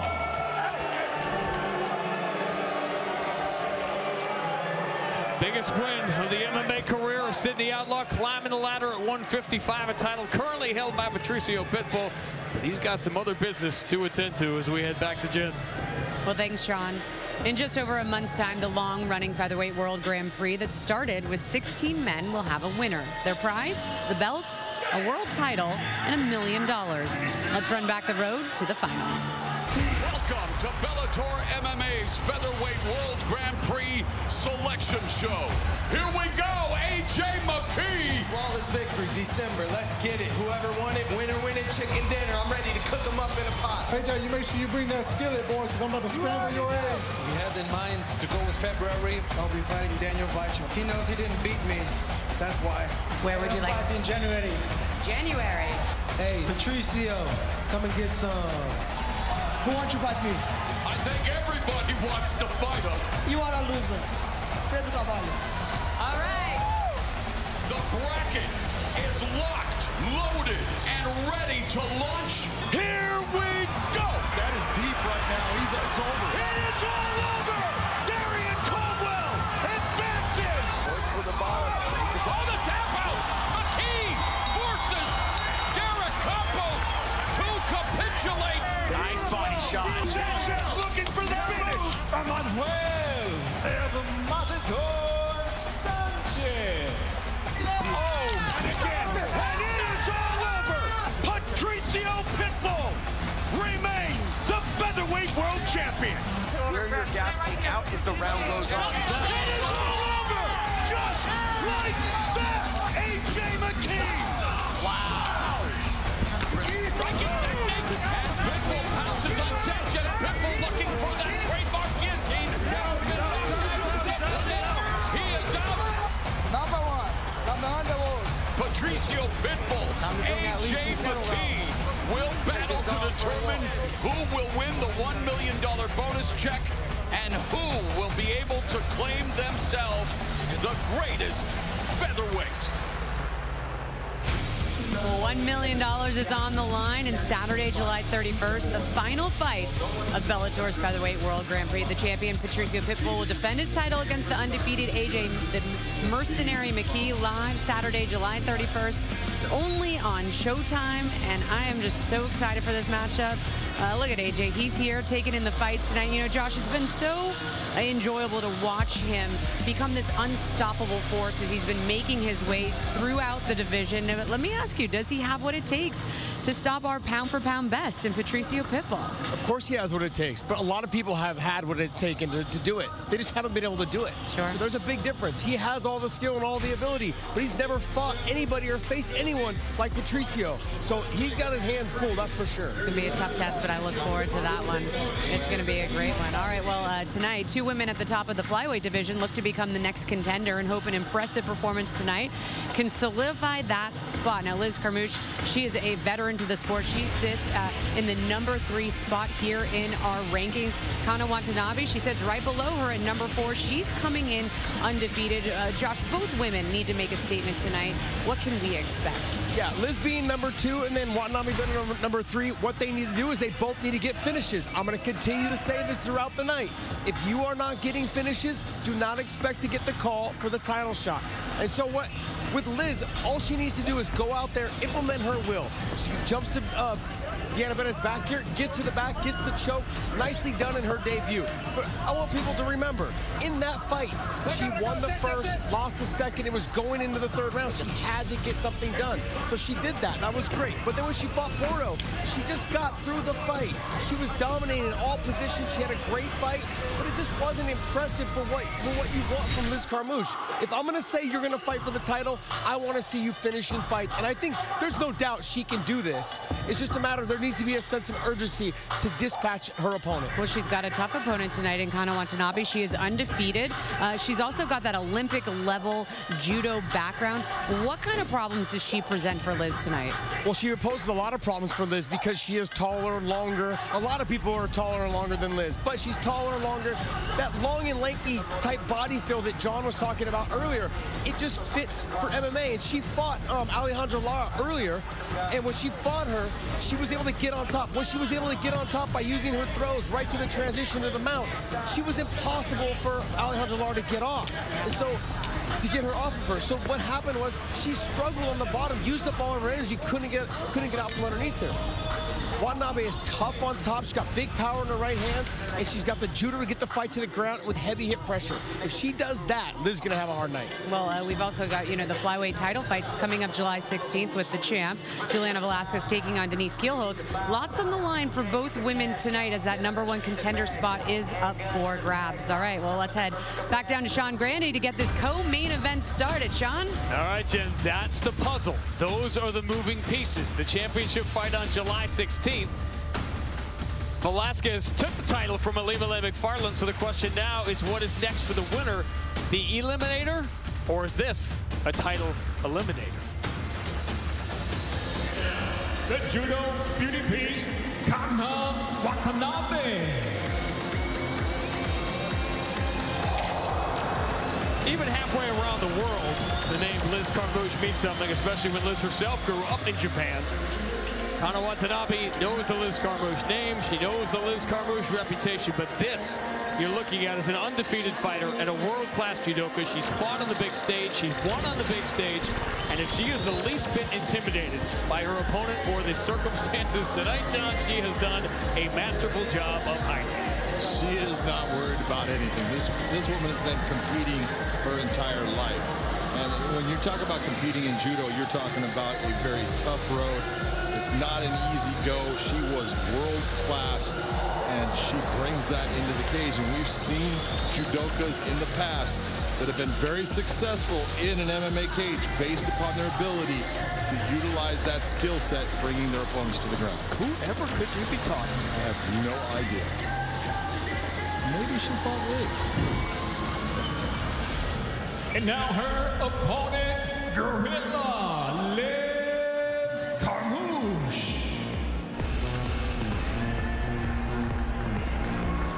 Because once upon a time, Liz walked to the cage to face an undefeated Olympic-level judoka turned undefeated MMA fighter. Of course, that fight with Ronda Rousey in 2013 was talked about as a barrier breaker, but of course, Liz and Ronda, Chris Cyborg and Gina Carano, and Marlies Coonan and Sarah Kaufman and Misha Tate, Julia Budd, Julia Kenzie, and Shayna Baszler had long since broken that barrier in Strikeforce right here on Showtime. But Liz Carmouche, she is a walking barrier breaker, an aviation engineer, a Marine, 3 tours of duty in the Middle East, and now in search of her 3rd world title fight. John, she has a knack of making very good fighters look bad. Yes, she does. Our tail of the tape for this flyweight matchup.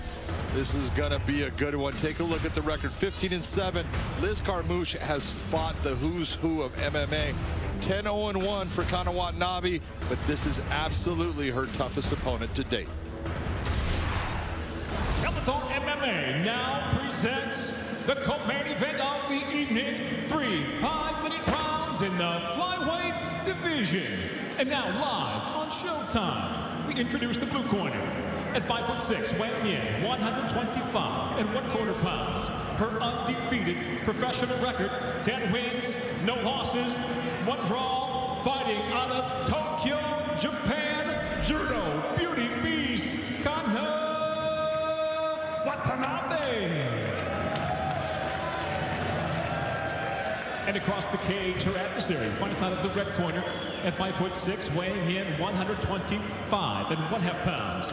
The 2-weight class former title challenger tonight brings 15 professional victories, 7 defeats by way of Okinawa, Japan. She fights out of San Diego, California, Liz Guerrilla Carmouche. In charge, your referee, Kevin McDonald.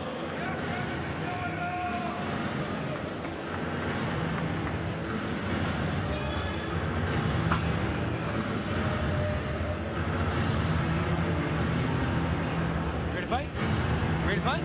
Let's go. Josh Thompson's been saying it all night. There are wins and there are performances. Liz especially needs both. Boy, Liz Carmouche coming out really strong, coming forward, a lot of pressure.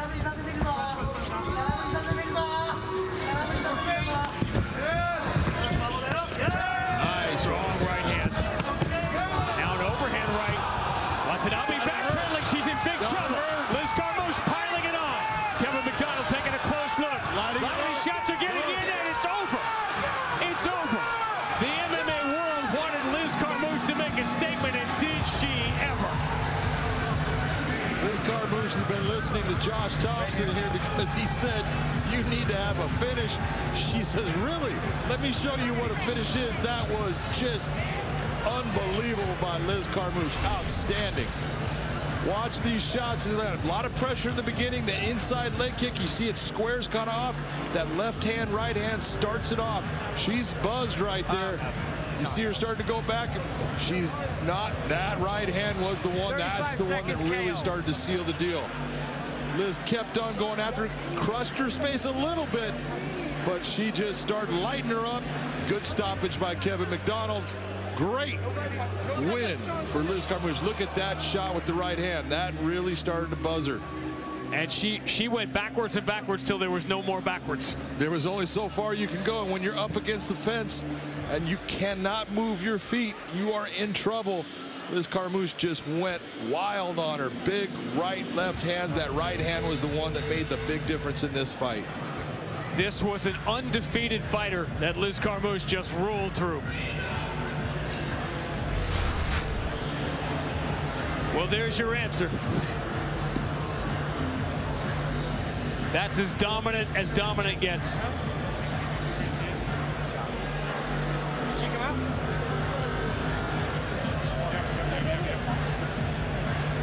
We'll stay here. Up to the other side, please. I got to walk after. Yep. Michael C. Williams makes it official. Ladies and gentlemen, it comes to an end. 35 seconds into round number 1. The winner by knockout, Liz Guerrilla Carmouche.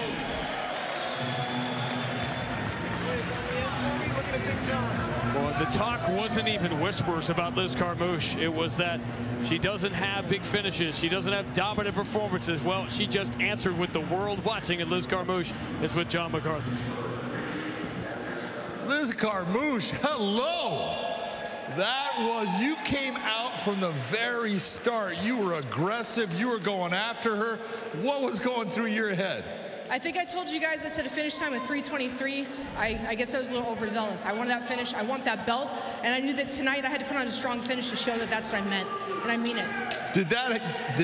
Was that part of your mindset that I need to have a finish so I can get that title shot? It was also, I wanted her to make sure that when she looks back to that loss on her record, she remembers me with a hard finish. Well, I'm going to remember you because that was just an outstanding performance. You went after, you hurt her with the left hand, then the right hand, but the right hand kept landing time and time again. When she went up against the fence, did you know, oh, I'm going to finish this? Absolutely. Well, I'll tell you what, that was an outstanding performance. I will tell you, that's the type of performance I think deserves a title shot. Ladies and gentlemen, your winner, Liz Carmouche.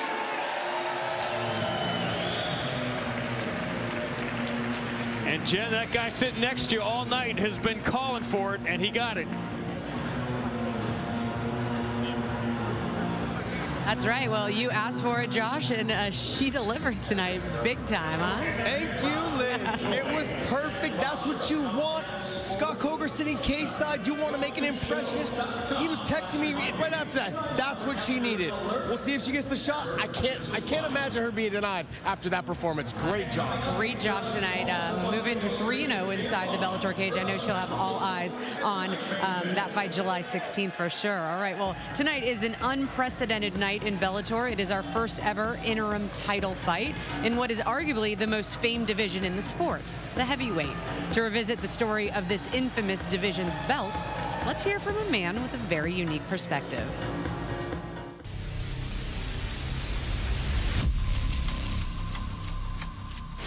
I'm not just a heavyweight. I am the heavyweight.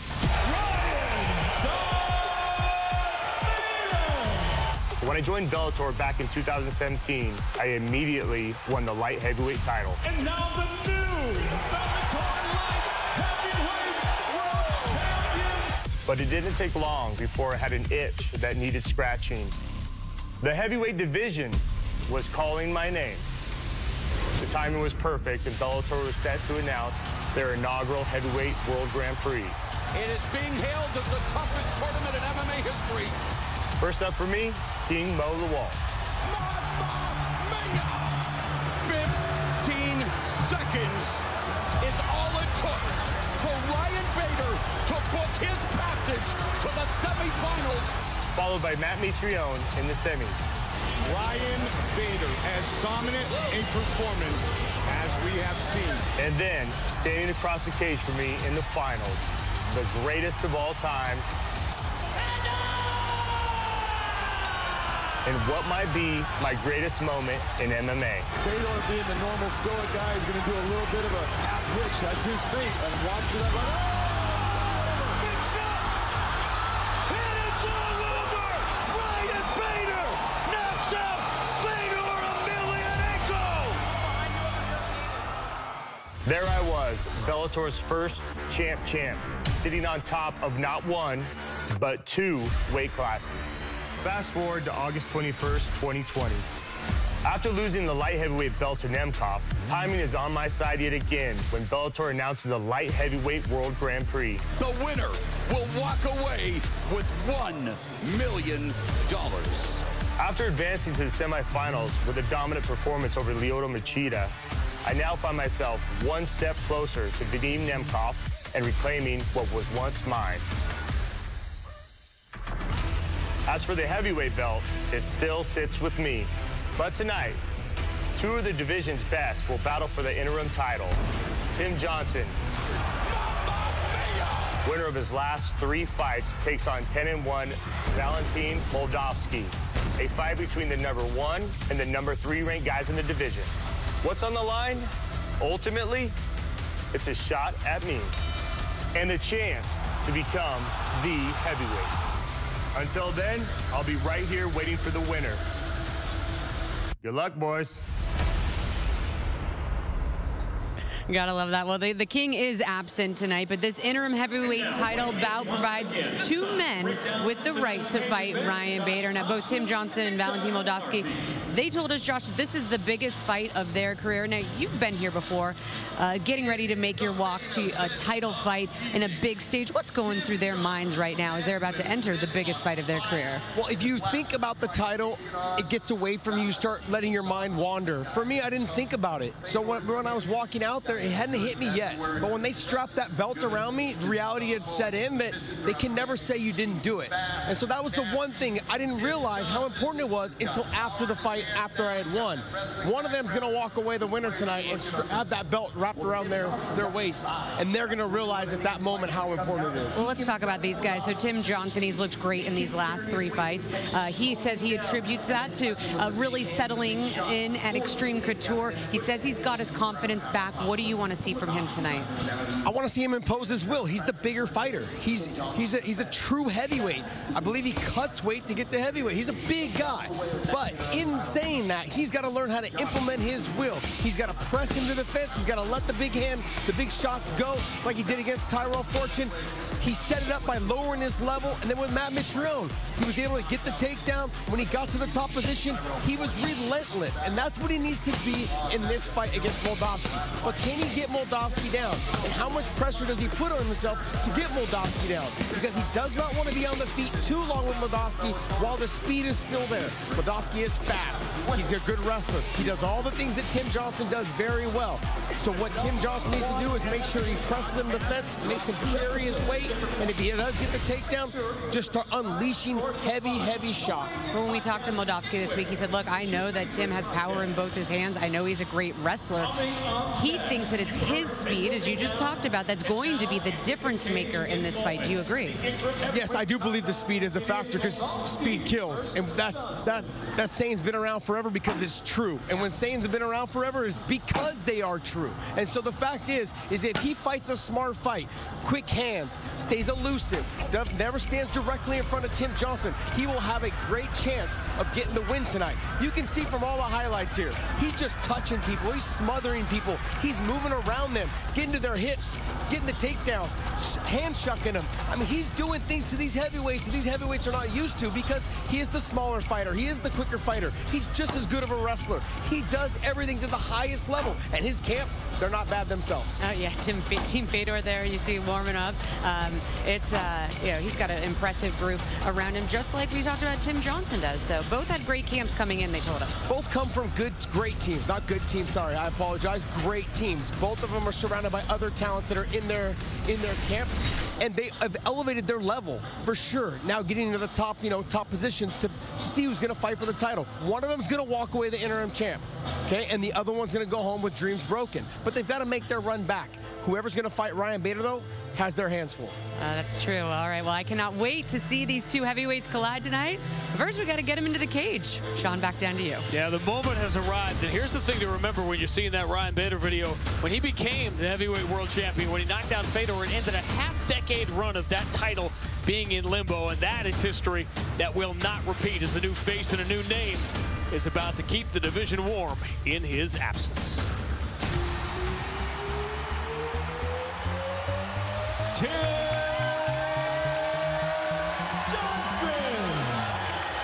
Fortune favors the bold, and Johnson has knocked Tyrell Fortune out cold.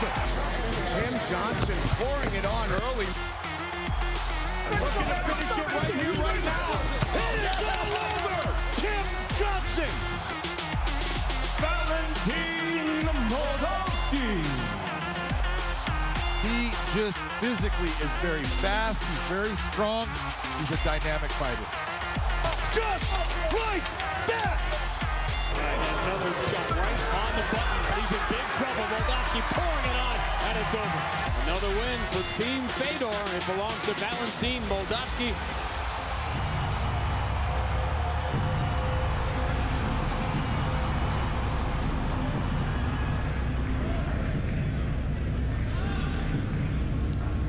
Ready now to make his way to the cage, Valentin Moldavsky.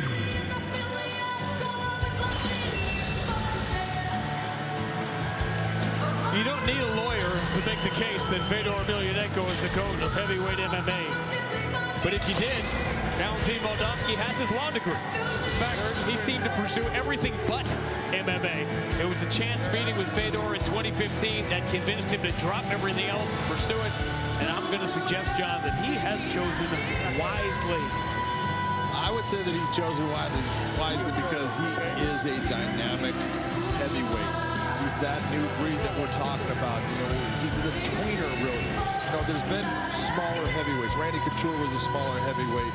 Fedor has been a smaller heavyweight. Then we had the monsters. But Moldavsky is fast, and that kills. Use your speed as an advantage. You got to use your feet, use your hands. That will keep you at distance.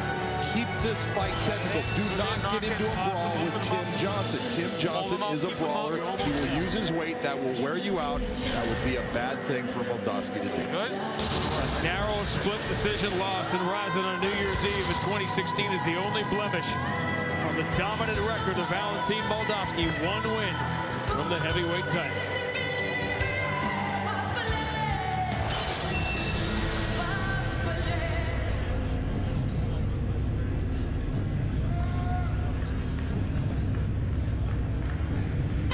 Now set to make his way, Tim Johnson.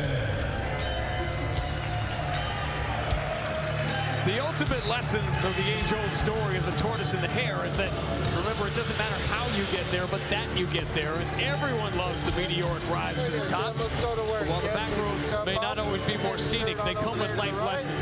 22 months ago, Tim Johnson got knocked out by the former heavyweight champion, Vitaly Medikov. He lost 4-6, first 2 fights in Bellator.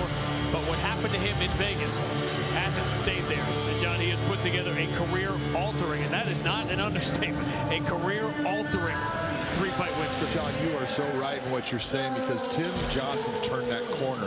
He was a good fighter, but there was the guys, you know, that would give him problems because he was very static in his approach. He would use his wrestling. His stand-up was just more to get to the wrestling. Now he's using his stand-up to hurt guys. What he needs to do for his keys to victory, do not allow Moldavsky to have free movement. If you let him move around you in the cage, you're going to have a hard time catching him. But once you get him up against the cage, make him carry your weight, and if possible, take the fight to the ground, be on top, and be heavy.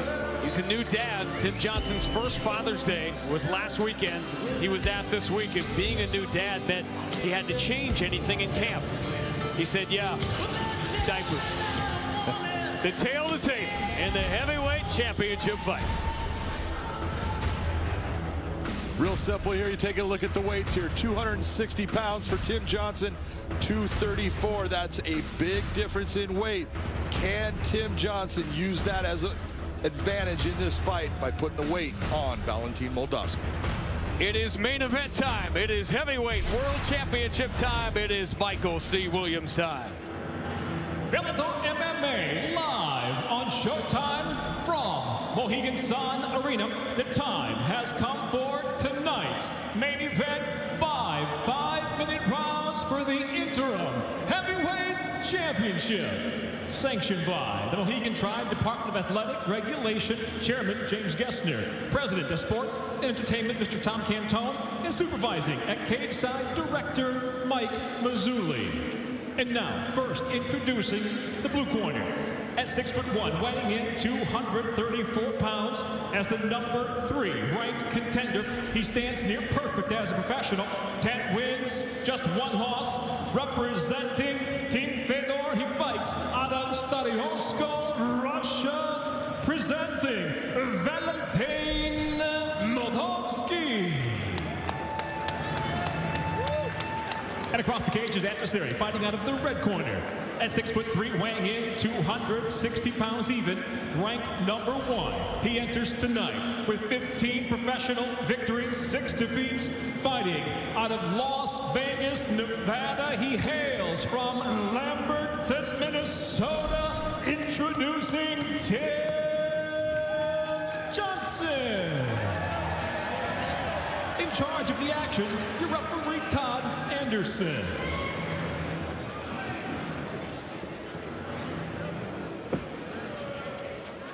gentlemen with the rules in the back. Protect yourself at all times. Obey my commands at all times. If you wish to touch gloves, do so now. Back to your corners. Todd Anderson has never refereed a Valentin Moldavsky fight. He's been in with Tim Johnson once, and that was that loss to Czech Congo. That's what tonight is about. And 40 years from now, with a grandkid on their lap, the winner of this fight is not going to say, talk about the night he became interim heavyweight champion. Ready? Hey! Not at all. You are the champ.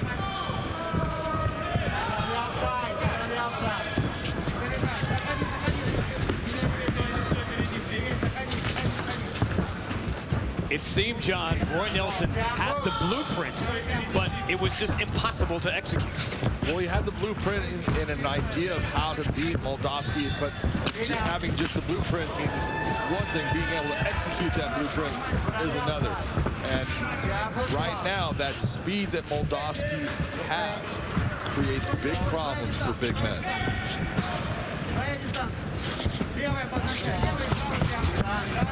Cage control might not be the sexiest topic in MMA, but it's going to be big over what could be the next 25 minutes and who has position along that fence.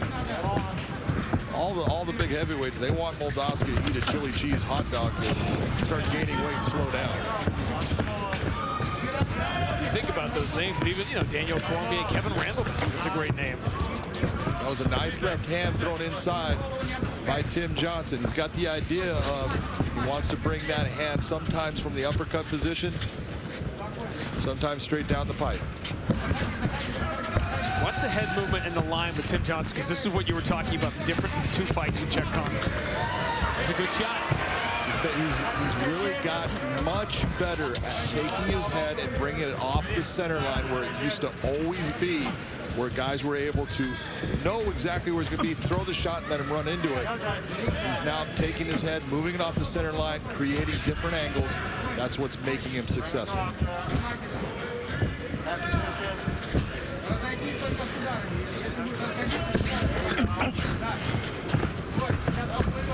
Now, Tim Johnson is a right-handed person, but he wrestled with his right foot forward, which is why he fights this way. A lot of guys, you know, Matt Hughes used to do the same thing, and it's a matter of you're so comfortable because you've done it for so long that you think, I can't get where I want to get with a takedown if I switch my feet and go to an orthodox stance. So let me just become a southpaw.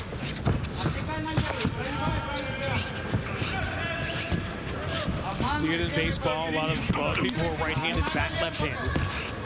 Just becomes a comfort thing.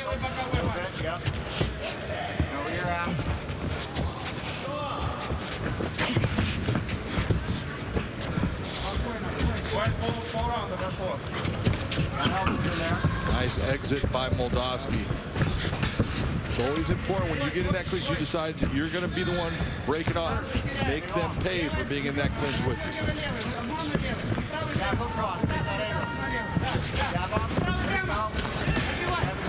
Again, you saw Tim bring his head off that center line. That's why that shot missed. Talking to Valentin Moldavsky this week about, I asked him specifically about Fedor, who, if you missed the announcement earlier today, will fight in the Bellator cage in Moscow in October. And when you think about the elite of the elite, they don't, John, often make great coaches. So, because how can you teach the things that only you can do? And yet, here, I mean, we got to call him a player coach at this point because he's still active. But when you think of the elite who become great coaches, and think about Nemkov now, and let's not forget Tokov, this is an extraordinary stable of young fighters that he is leading. Yeah, and they're all young fighters. That's the amazing part. And they listen to him. They believe in him. Nice job by Tim. See, this is the brawl that is a good thing for Tim Johnson.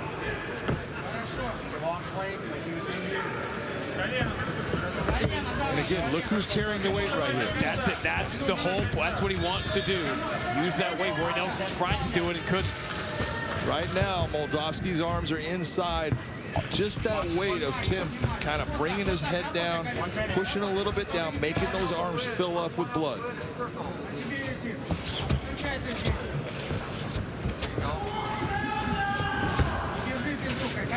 Guard elbows, you wrist control. Bird wrist control because Moldavsky's had a couple of good exit shots.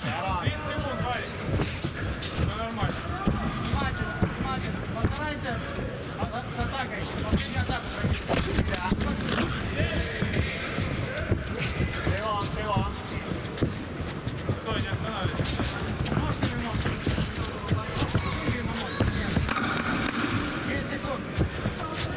Long hook. There you go, long hook. Throw the two behind it. Okay. Move a little. It's good first round for Tim Johnson. Ooh, that was close. That was very close to being late.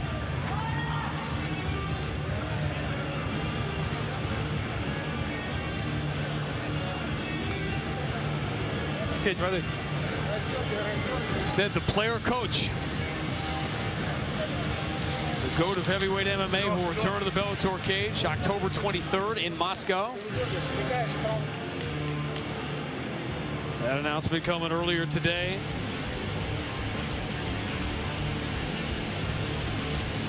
And I guess that's what social media was invented for. Who is he going to fight? Let the discussion begin. Most of the time, a promoter wants to put out, and this is who they're fighting. When Scott Coker says, right now I don't know it, so I've got a couple people in mind, and we're going to figure it out. And so now everyone is saying, well, who are those people?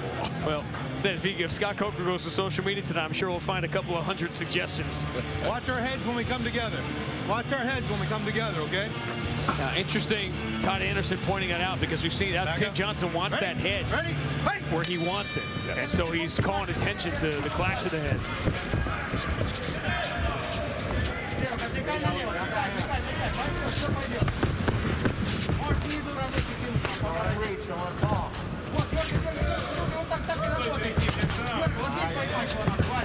Close first round, lean Moldavsky a little bit. Yeah, it was a close round, but if you're looking at who landed the better, cleaner shots overall, Moldavsky was the guy that got it, but Tim had his moments. That was 2 shots in a row Tim Johnson just took.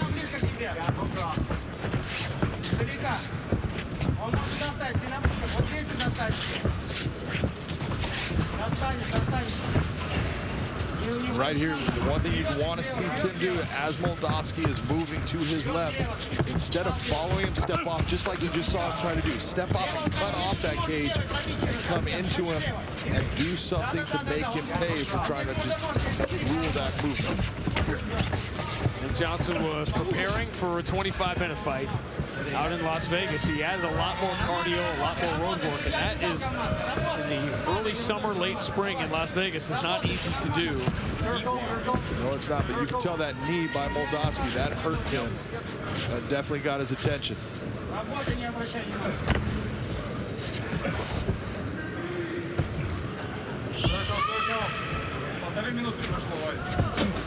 You see that he's trying to guard against that happening again by bringing his leg up. And now they're both starting to get a little slippery, a little bit more sweat. It's going to be harder for Tim to hold on to Moldavsky.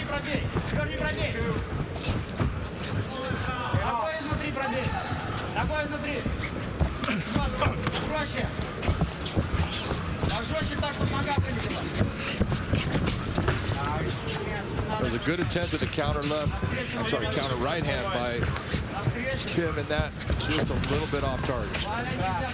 The idea is correct.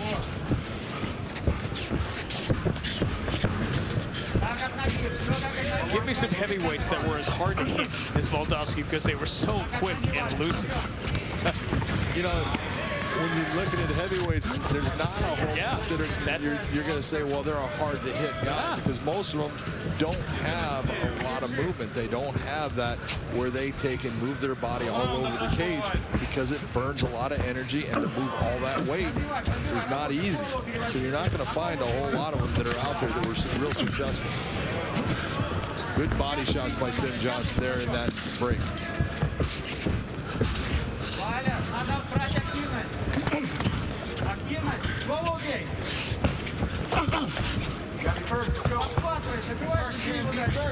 Stay long. Tim got hit again by that left hook. It's generally not one and done either with Moldavsky. It's either right kick, left cross.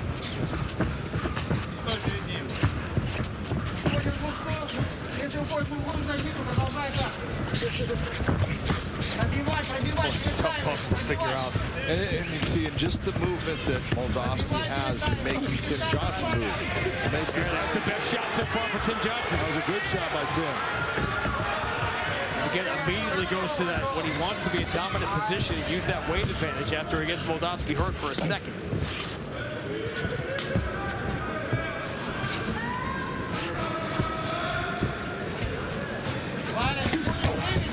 Well, speaking of goats, she doesn't see 25 minutes. What does Chris Cyborg know about 25 minutes? She did. Well, she definitely knows about 24 minutes and 45 seconds. True. That last fight, incredible that she finished that fight at the end.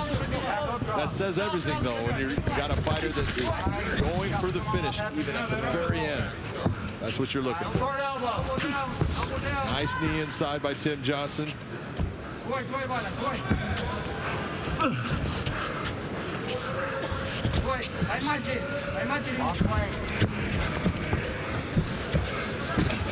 Keep in mind what John talked about earlier, the arm position, where Tim Johnson wants to be over the arms of Moldavsky. Normally we're searching for underhooks. That's what Moldavsky's actually getting. But if you're going to get in that overhook position like Tim is, you can put a lot of weight. Make those arms of Moldavsky get very heavy.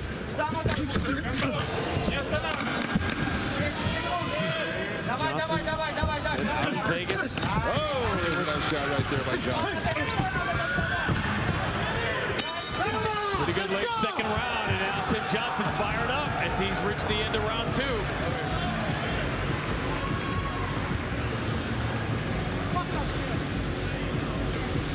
Big weekend on Showtime tomorrow. Knockout specialist Gervonta Tank Davis looks to become a 3-division world champion. It's his second Showtime pay-per-view, facing the undefeated super lightweight world champion El Azteca Mario Barrios tomorrow at 9 Eastern, 6 Pacific, live on Showtime pay-per-view. Let's look at the end of that round 2. Nice sequence here at the end. You see Johnson lands the left hand. Moldavsky throws. Right there. Johnson saying, "What's up? I'm standing here. I'm still here." Take a look at the shots here. That was a nice left hand. Didn't hit, flush, but it landed on target. Moldavsky lands a left. Good job, boy. Johnson goes after him. Good job. That was a tale of two. The first part of that round, I thought Moldavsky was doing very well. Johnson kind of finished it up well. Enough to win it? I gave it to Tim Johnson. I thought in the end he was landing some clean shots. The one difference there was that knee. That really has me concerned because that was in the very beginning of the round. But I gave it to Tim Johnson. Right now I have it even. 2 close rounds either way. Good combination from Moldavsky. Constantly moving. Remember, he's never been in a round 4.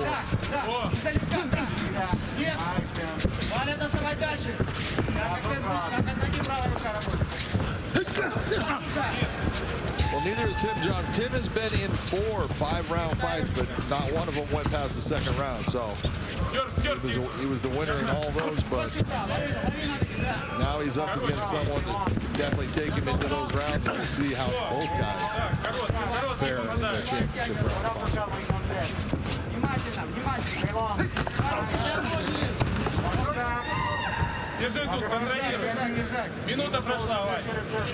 And it's really been a story of both these guys are good wrestlers, and their wrestlings have canceled each other out. And that's why we're getting this stand-up battle. Surprised by that? No, not at all. It is common, effect. A guy has to make the mistake or get hit by the shot that puts him down, because you can burn so much energy in trying to get your opponent down when they are a good wrestler also that it's almost not worth it.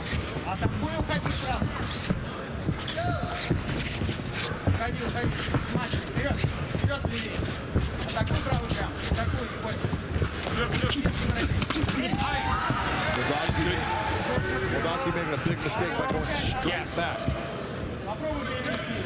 Yes, he has given Tim Johnson very few opportunities to get him against the fence, and he gave him one there. Dance moves back to the center.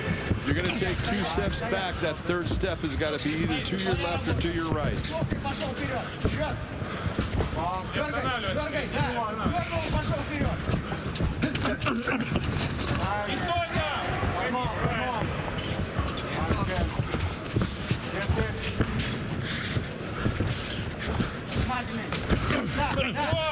Talked about the head movement. Do you notice a difference in the striking of Tim Johnson from the first couple of Bellator fights over this last year? Oh, absolutely. He's so much more relaxed. Because when you're not comfortable in something, you start to press and you're tense.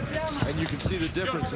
Although, you know, he would rather be wrestling. Let's just be honest about it. But he's not under duress while he's out there standing up. You know, can throw good shots. He's taking better shots because they're not landing flush. They're grazing, they're sliding off. It's not those ones that are going to put him out being dead center right on him. Short right connected from Moldavsky.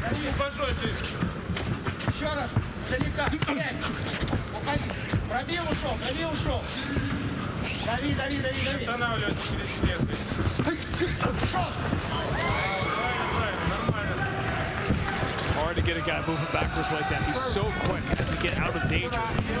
First real takedown attempt, level change. Tim needs to fight this, get himself back to his feet. Does not want Moldavsky being on top of him, getting the hooks in.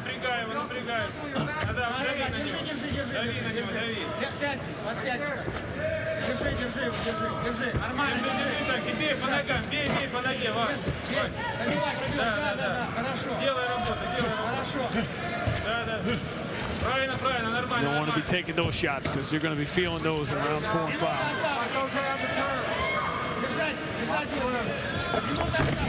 Great strike. And that right there, that's what, if you're Moldavsky, that's a great move because Tim works hard to get himself back to his feet, and then you take him, re-enter him right back to the canvas. Using his weight against him. Exactly. Now, and you're making him carry your weight. I think we talked because of the weight disparity. We talked about like as if 234 was nothing, right? It's so light. Oh, he's only 234. And that was obviously on the scales, bigger tonight. I think the unheralded part about that is not having to cut. That people don't talk about. It is a huge part of it because you're comfortable. You're not depleting your body. You're doing actually what an athlete's supposed to do. To the championship rounds we go in the championship fight.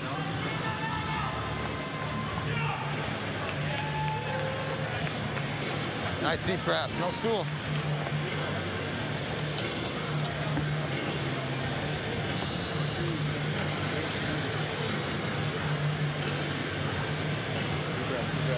A lot of the scars of the wars on that face of Tim Johnson. Championship round 10, here we go. The last 6 years of the highest level of this sport. 3 straight wins here in Bellator, giving him this opportunity in an amazing year. He's dipping on your combo. Johnson throwing that jab out, going with that left hand, trying to bring his head into it. But just trying to force Moldavsky up against the cage, but Moldavsky turns him. Nice right hand by Moldavsky's. His was a little bit better than Johnson's in that sequence, but look, this has been a close fight. That was Moldavsky's round. Yep. You ready? You ready? Again, we got 2 more rounds to go here. Anything can happen. Think about the year Tim Johnson has had. We talked about the wins, the 3-fight win streak. Becoming a dad, back to serve in the National Guard in his home in Minnesota. He served during the Derek Chauvin trial. While the rest of us have spent the last year, John, watching the world on TV, he lived it. Yeah, he was living it, and also think about it, that took away from training. Yeah. In the National Guard, you just don't get to go train when you want to do all the things. You have certain assignments, and so hats off to Tim Johnson and what he gives to the country.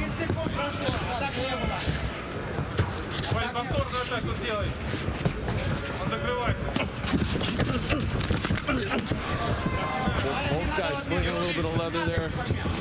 just the speed of the exchange is different. You can just, what Josh said earlier, right? Speed kills. That's why we say it.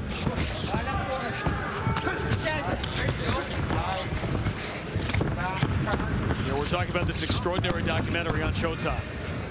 Think about Sugar Ray Leonard and Marvin Hagler. Wherever you feel about that fight, you couldn't get him. He was coming pop, pop, pop, pop, pop, and then back out. And this is a heavyweight in Moldavsky, and he is just, he's gone before you're even, exactly. You go back to that Marvin Hagler and Sugar Ray. It was speed in the last 30 seconds. Sugar Ray Leonard would just start to blaze that speed and throw a ton of shots. It swayed the judges, and who won that fight?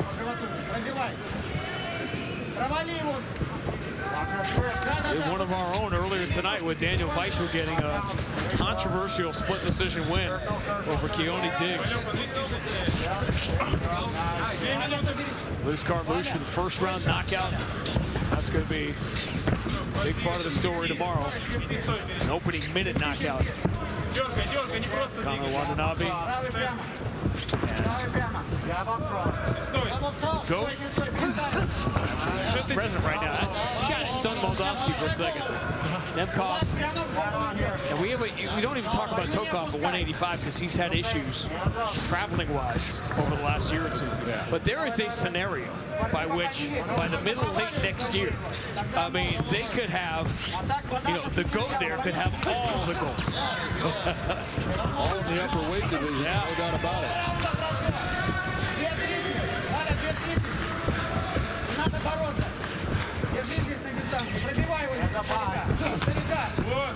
Which of course begs the question, naturally, everyone assumes the winner of this fight will fight Ryan Bader and the title will be unified.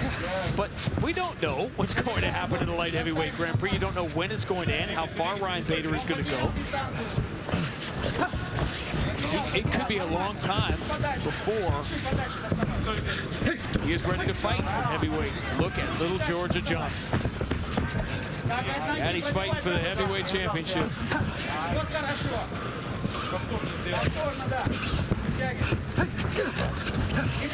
That is a life changer right there.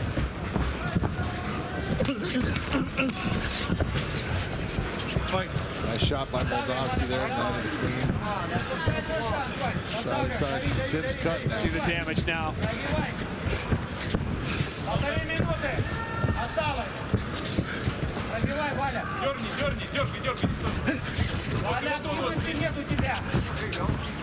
We talked earlier before the second round, Todd Anderson warned about watch your heads, the clash of heads. We think that's how that cut opened up. Yeah, I think it was when they came together at that one point. Such Tim's head over to the side.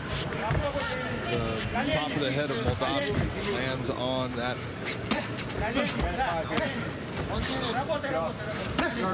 Where does Tim Johnson want his hands to be?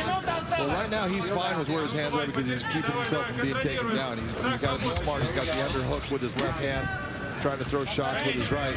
But this is a 50-50 position right now.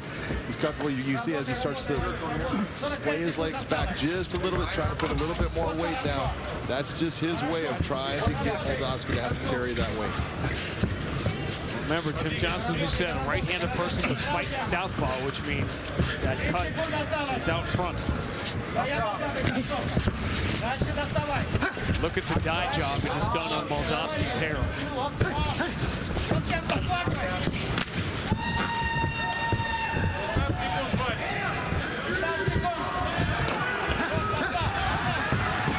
Tim Johnson coming forward. Going after it. Not quite enough, though. He's thrown shots, but they have not gone through. And we're going to round 5.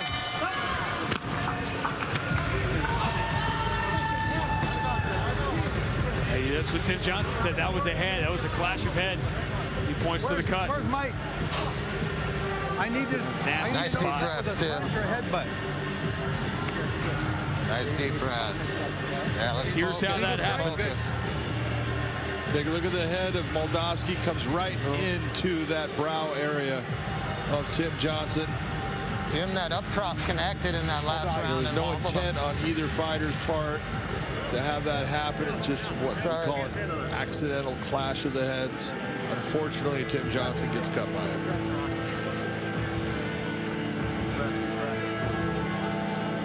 Two men from divergent backgrounds at different stages of their career, and together they have taken each other where they have never gone before, to round 5 of the championship fight. Very nice job by cut man Dean Lasser to close that up. Did a good job.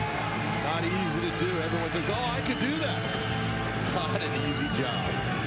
Good cut man, worth your weight in gold. Are you ready? Not everybody's Pat Millicent, right? That's great at doing things. 3-1 Moldavsky. Right now I have Moldavsky up 3-1.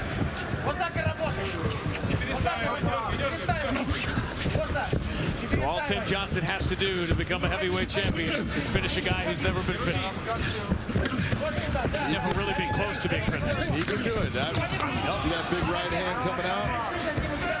All it has to do, look, that's the same right hand that put Tyrell Fortune, a guy that had not lost any fights up to that point, put him unconscious. So Tim has the power to still put Moldavsky out. Fortune will try to get back on the winning track. Matt Mitrione. Look at the total strikes landed, 23 of 100 for Tim Johnson, 61 to 159 for Moldavsky.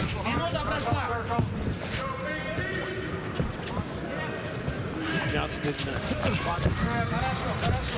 He's landed more as the fight has gone on, but they have been few and far between.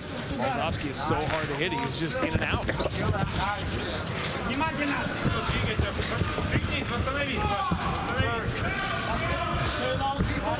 There's only so much you can do to cut that deep. Well, as soon as it gets touched again, it's going to start to bleed.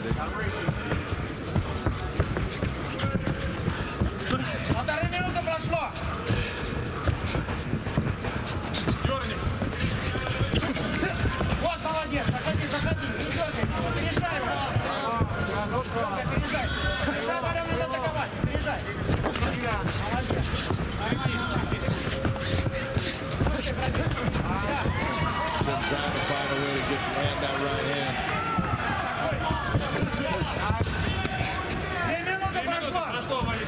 Moldavsky thought about the level change. Tim Johnson was way ahead of him there.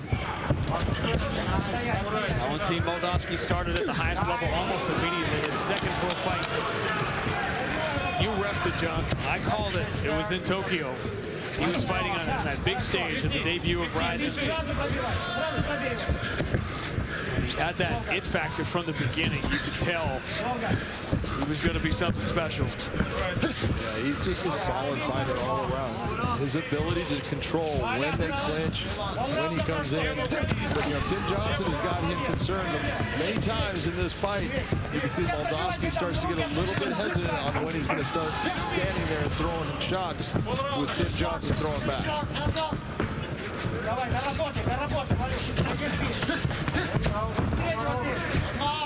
Is there any way you get this performance from Tim Johnson a year and a half?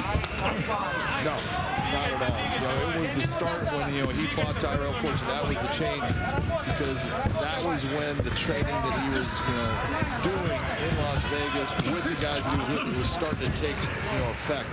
He was starting to get an idea of, hey, I just need to do these little things, and it's going to change how many times I get hit in the fight. It's made a different fighter out of it. Tim Johnson at this point is a really good heavyweight fighter that can be in there with anybody.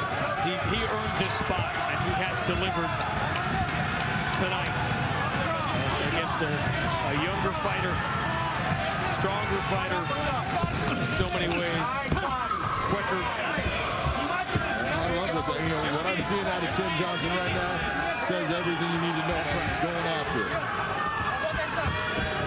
He waited his entire life to get a fight like this, to have an opportunity for a championship. And all the work is paid off. He has brought it for all 25 minutes. He's still winging that right hand, trying to make it land. I don't blame him. That's the one that's going to put Moldavsky down.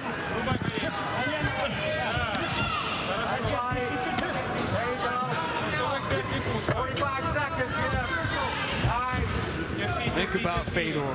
Think about the face of this sport for so many years. And has any athlete that dominant over seen the next generation the way he has had success like this. He stands with a world champion over his right shoulder, and he may very well in 25 seconds be staring at another. Absolutely might be. There's been a few guys, and you brought up one, Pat Miletich. He had a lot of champions too. But this group fighting for Team Fedor, they're pretty special. Tim Johnson going all 25, putting on a show. A championship fight that delivered.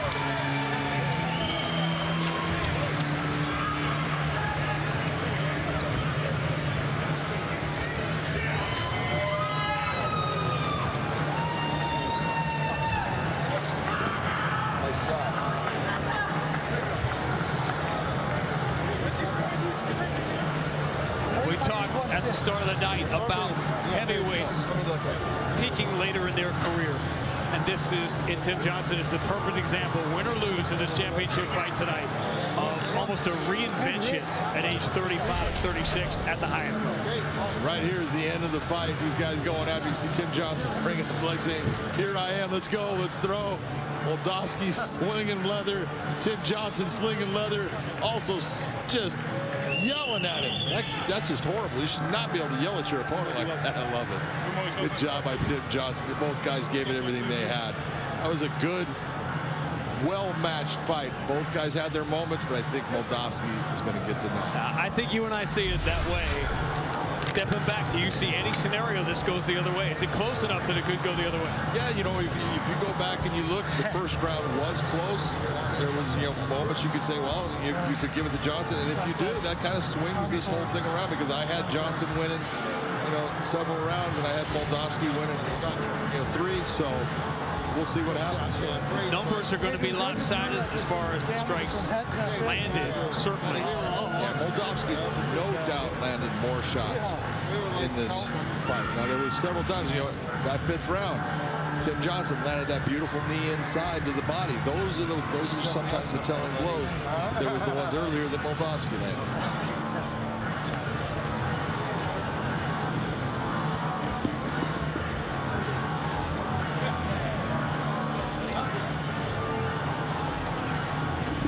Ryan Bader's throne is about to get a little more crowded. Michael C. Williams is going to tell us who will join him. Ladies and gentlemen, having gone the distance in this world title fight, we'll go now to your 3 judges at cage side. Your first judge, Doug Crosby, scores the fight 50-45. Eric Colon, 49-46, and Brian Miner, 49-46. All 3 have it for the winner by unanimous decision. And now the interim Bellator heavyweight world champion, Valentin Moldavsky. There was even doubt in the mind of Valentin Moldavsky. You could see the sigh of relief for a second. As Josh Thompson was saying earlier, there is no feeling like this one, as his dream has come true.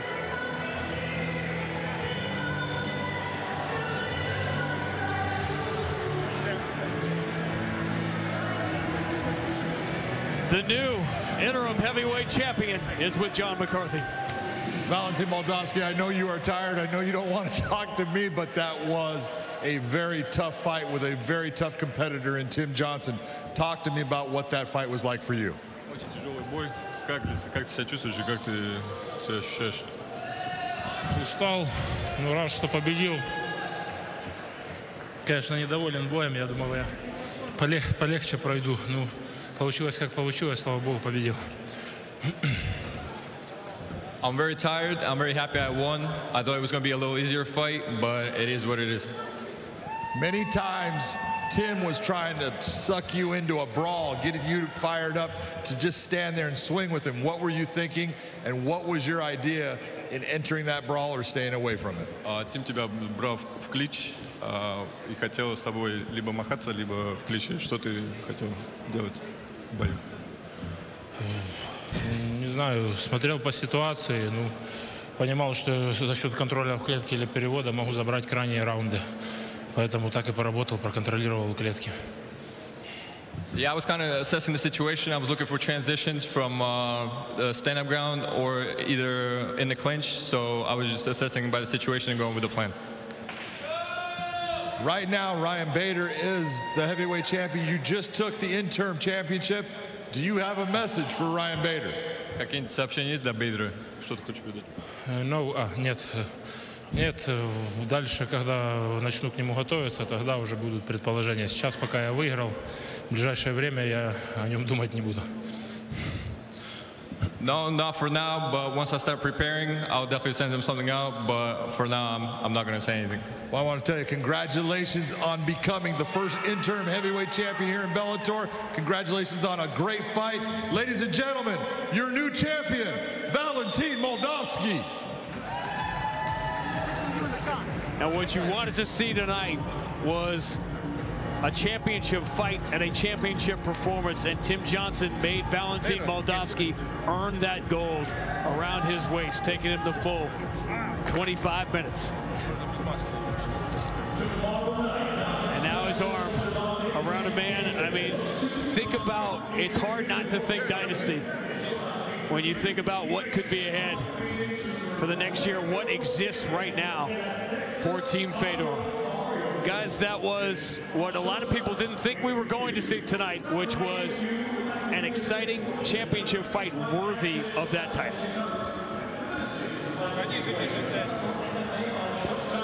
Well, it certainly was a Team Fedor going home with another Bellator belt tonight. Josh, you called it. You said speed was going to be the factor tonight. It certainly was. Take a look at that picture. It's amazing. The person next to Moldavsky is our light heavyweight champion. He towers over Moldavsky. Look at that. The size. Moldavsky is very impressive, and the speed was the biggest factor tonight. And it showed. Every time Tim Johnson tried to press him to the fence, he circled out, made sure Tim couldn't press him to the fence, put his weight on him. He did a great job of putting together his combinations. That was amazing. Great job, great performance by Moldavsky. Well, he's going to face Ryan Bader as his next opponent. Ryan Bader was watching tonight. You can see, he said a great fight. Moldavsky looked good. He was fast. Cardio was on point. Says, I'm looking forward to coming back at heavyweight. Let's get it. So that's his message. Of course, Moldavsky said he was going to wait to put his message out. How do you think these two match up? What do you like about this fight? So I love that fight, but I want to be honest with the fans at home that are watching. There might be a chance where Ryan Bader moves on to the finals, ends up fighting in the finals. That could take some time. Moldavsky may have to defend his interim title. So I don't want to stamp it too much too soon right now, but stylistically, that matchup though is amazing. Both of them smaller heavyweights, both of them fast on the feet, both of them have really good stand-up, both of them are great wrestlers. It's going to be a great fight. It certainly is. Hey, we had a great night of fights tonight. Some great fights on our prelims. It's always fun having you here at the desk with us. You know, we're going to do it again 3 weeks from now. All I got to say is Liz Carmouche delivered tonight. Congratulations to Liz. Absolutely. Well, Bellator Nation, if you'd like to revisit any portion of tonight's fight action, Showtime's got you covered. You can check your listings to find replays of Bellator MMA on Showtime and Showtime Extreme. Well, Friday, July 16th, the featherweight title is on the line. This is the one Liz Carmouche is going to be watching. Miss Dynamite and number 4 ranked Denise Kielholtz gets her shot at gold versus the champion and undefeated Juliana Velasquez. The flyweights get it done. That's Friday, July 16th, only on Showtime. Well, fight fans, don't go anywhere, because coming up next, a sneak peek at tomorrow night's Showtime pay-per-view event. It is an encore presentation of All Access, Davis versus Barrios, Episode 2, so be sure to stick around for that. All right, well, that does it up here for us at the Fight Desk. Sean, another fantastic night of Bellator MMA action for our fight fans tonight. Back over to you. It absolutely was, Jen. Who knows, we could be headed for Ryan Bader, heading into the gauntlet of Team Fedor. That's the way 2022 is starting to shape up. Jen talked about the night. It began with one of the big-time prospects at 205, Christian Edwards, and he was dominant every single round against the game, Simon Beyond. But yeah, it was thumbs up pretty much all the way for Christian Edwards. He goes to 5-0. We thought Daniel Weichel, Keone Diggs could be the fight of the night. It might have been, but the decision left a sour taste in some people's mouth. Daniel Weichel getting the split decision win. In a fascinating fight at 155, Sidney Outlaw dominated on the ground and kept Miles Jury there for 15 minutes. Miles Jury trying to throw some Hail Marys late and got subbed in the final few seconds. Biggest win of the MMA career for Sidney Outlaw. But this is what people are going to be talking about. Liz Carmouche answering her critics with a 35-second knockout win, all leading to Valentin Moldavsky beating Tim Johnson for the interim heavyweight championship. For Michael C. Williams, Josh Thompson, Jen Brown, and John McCarthy, I'm Sean Grady. Great to be back with you. We'll see you in 3 weeks back here on Showtime.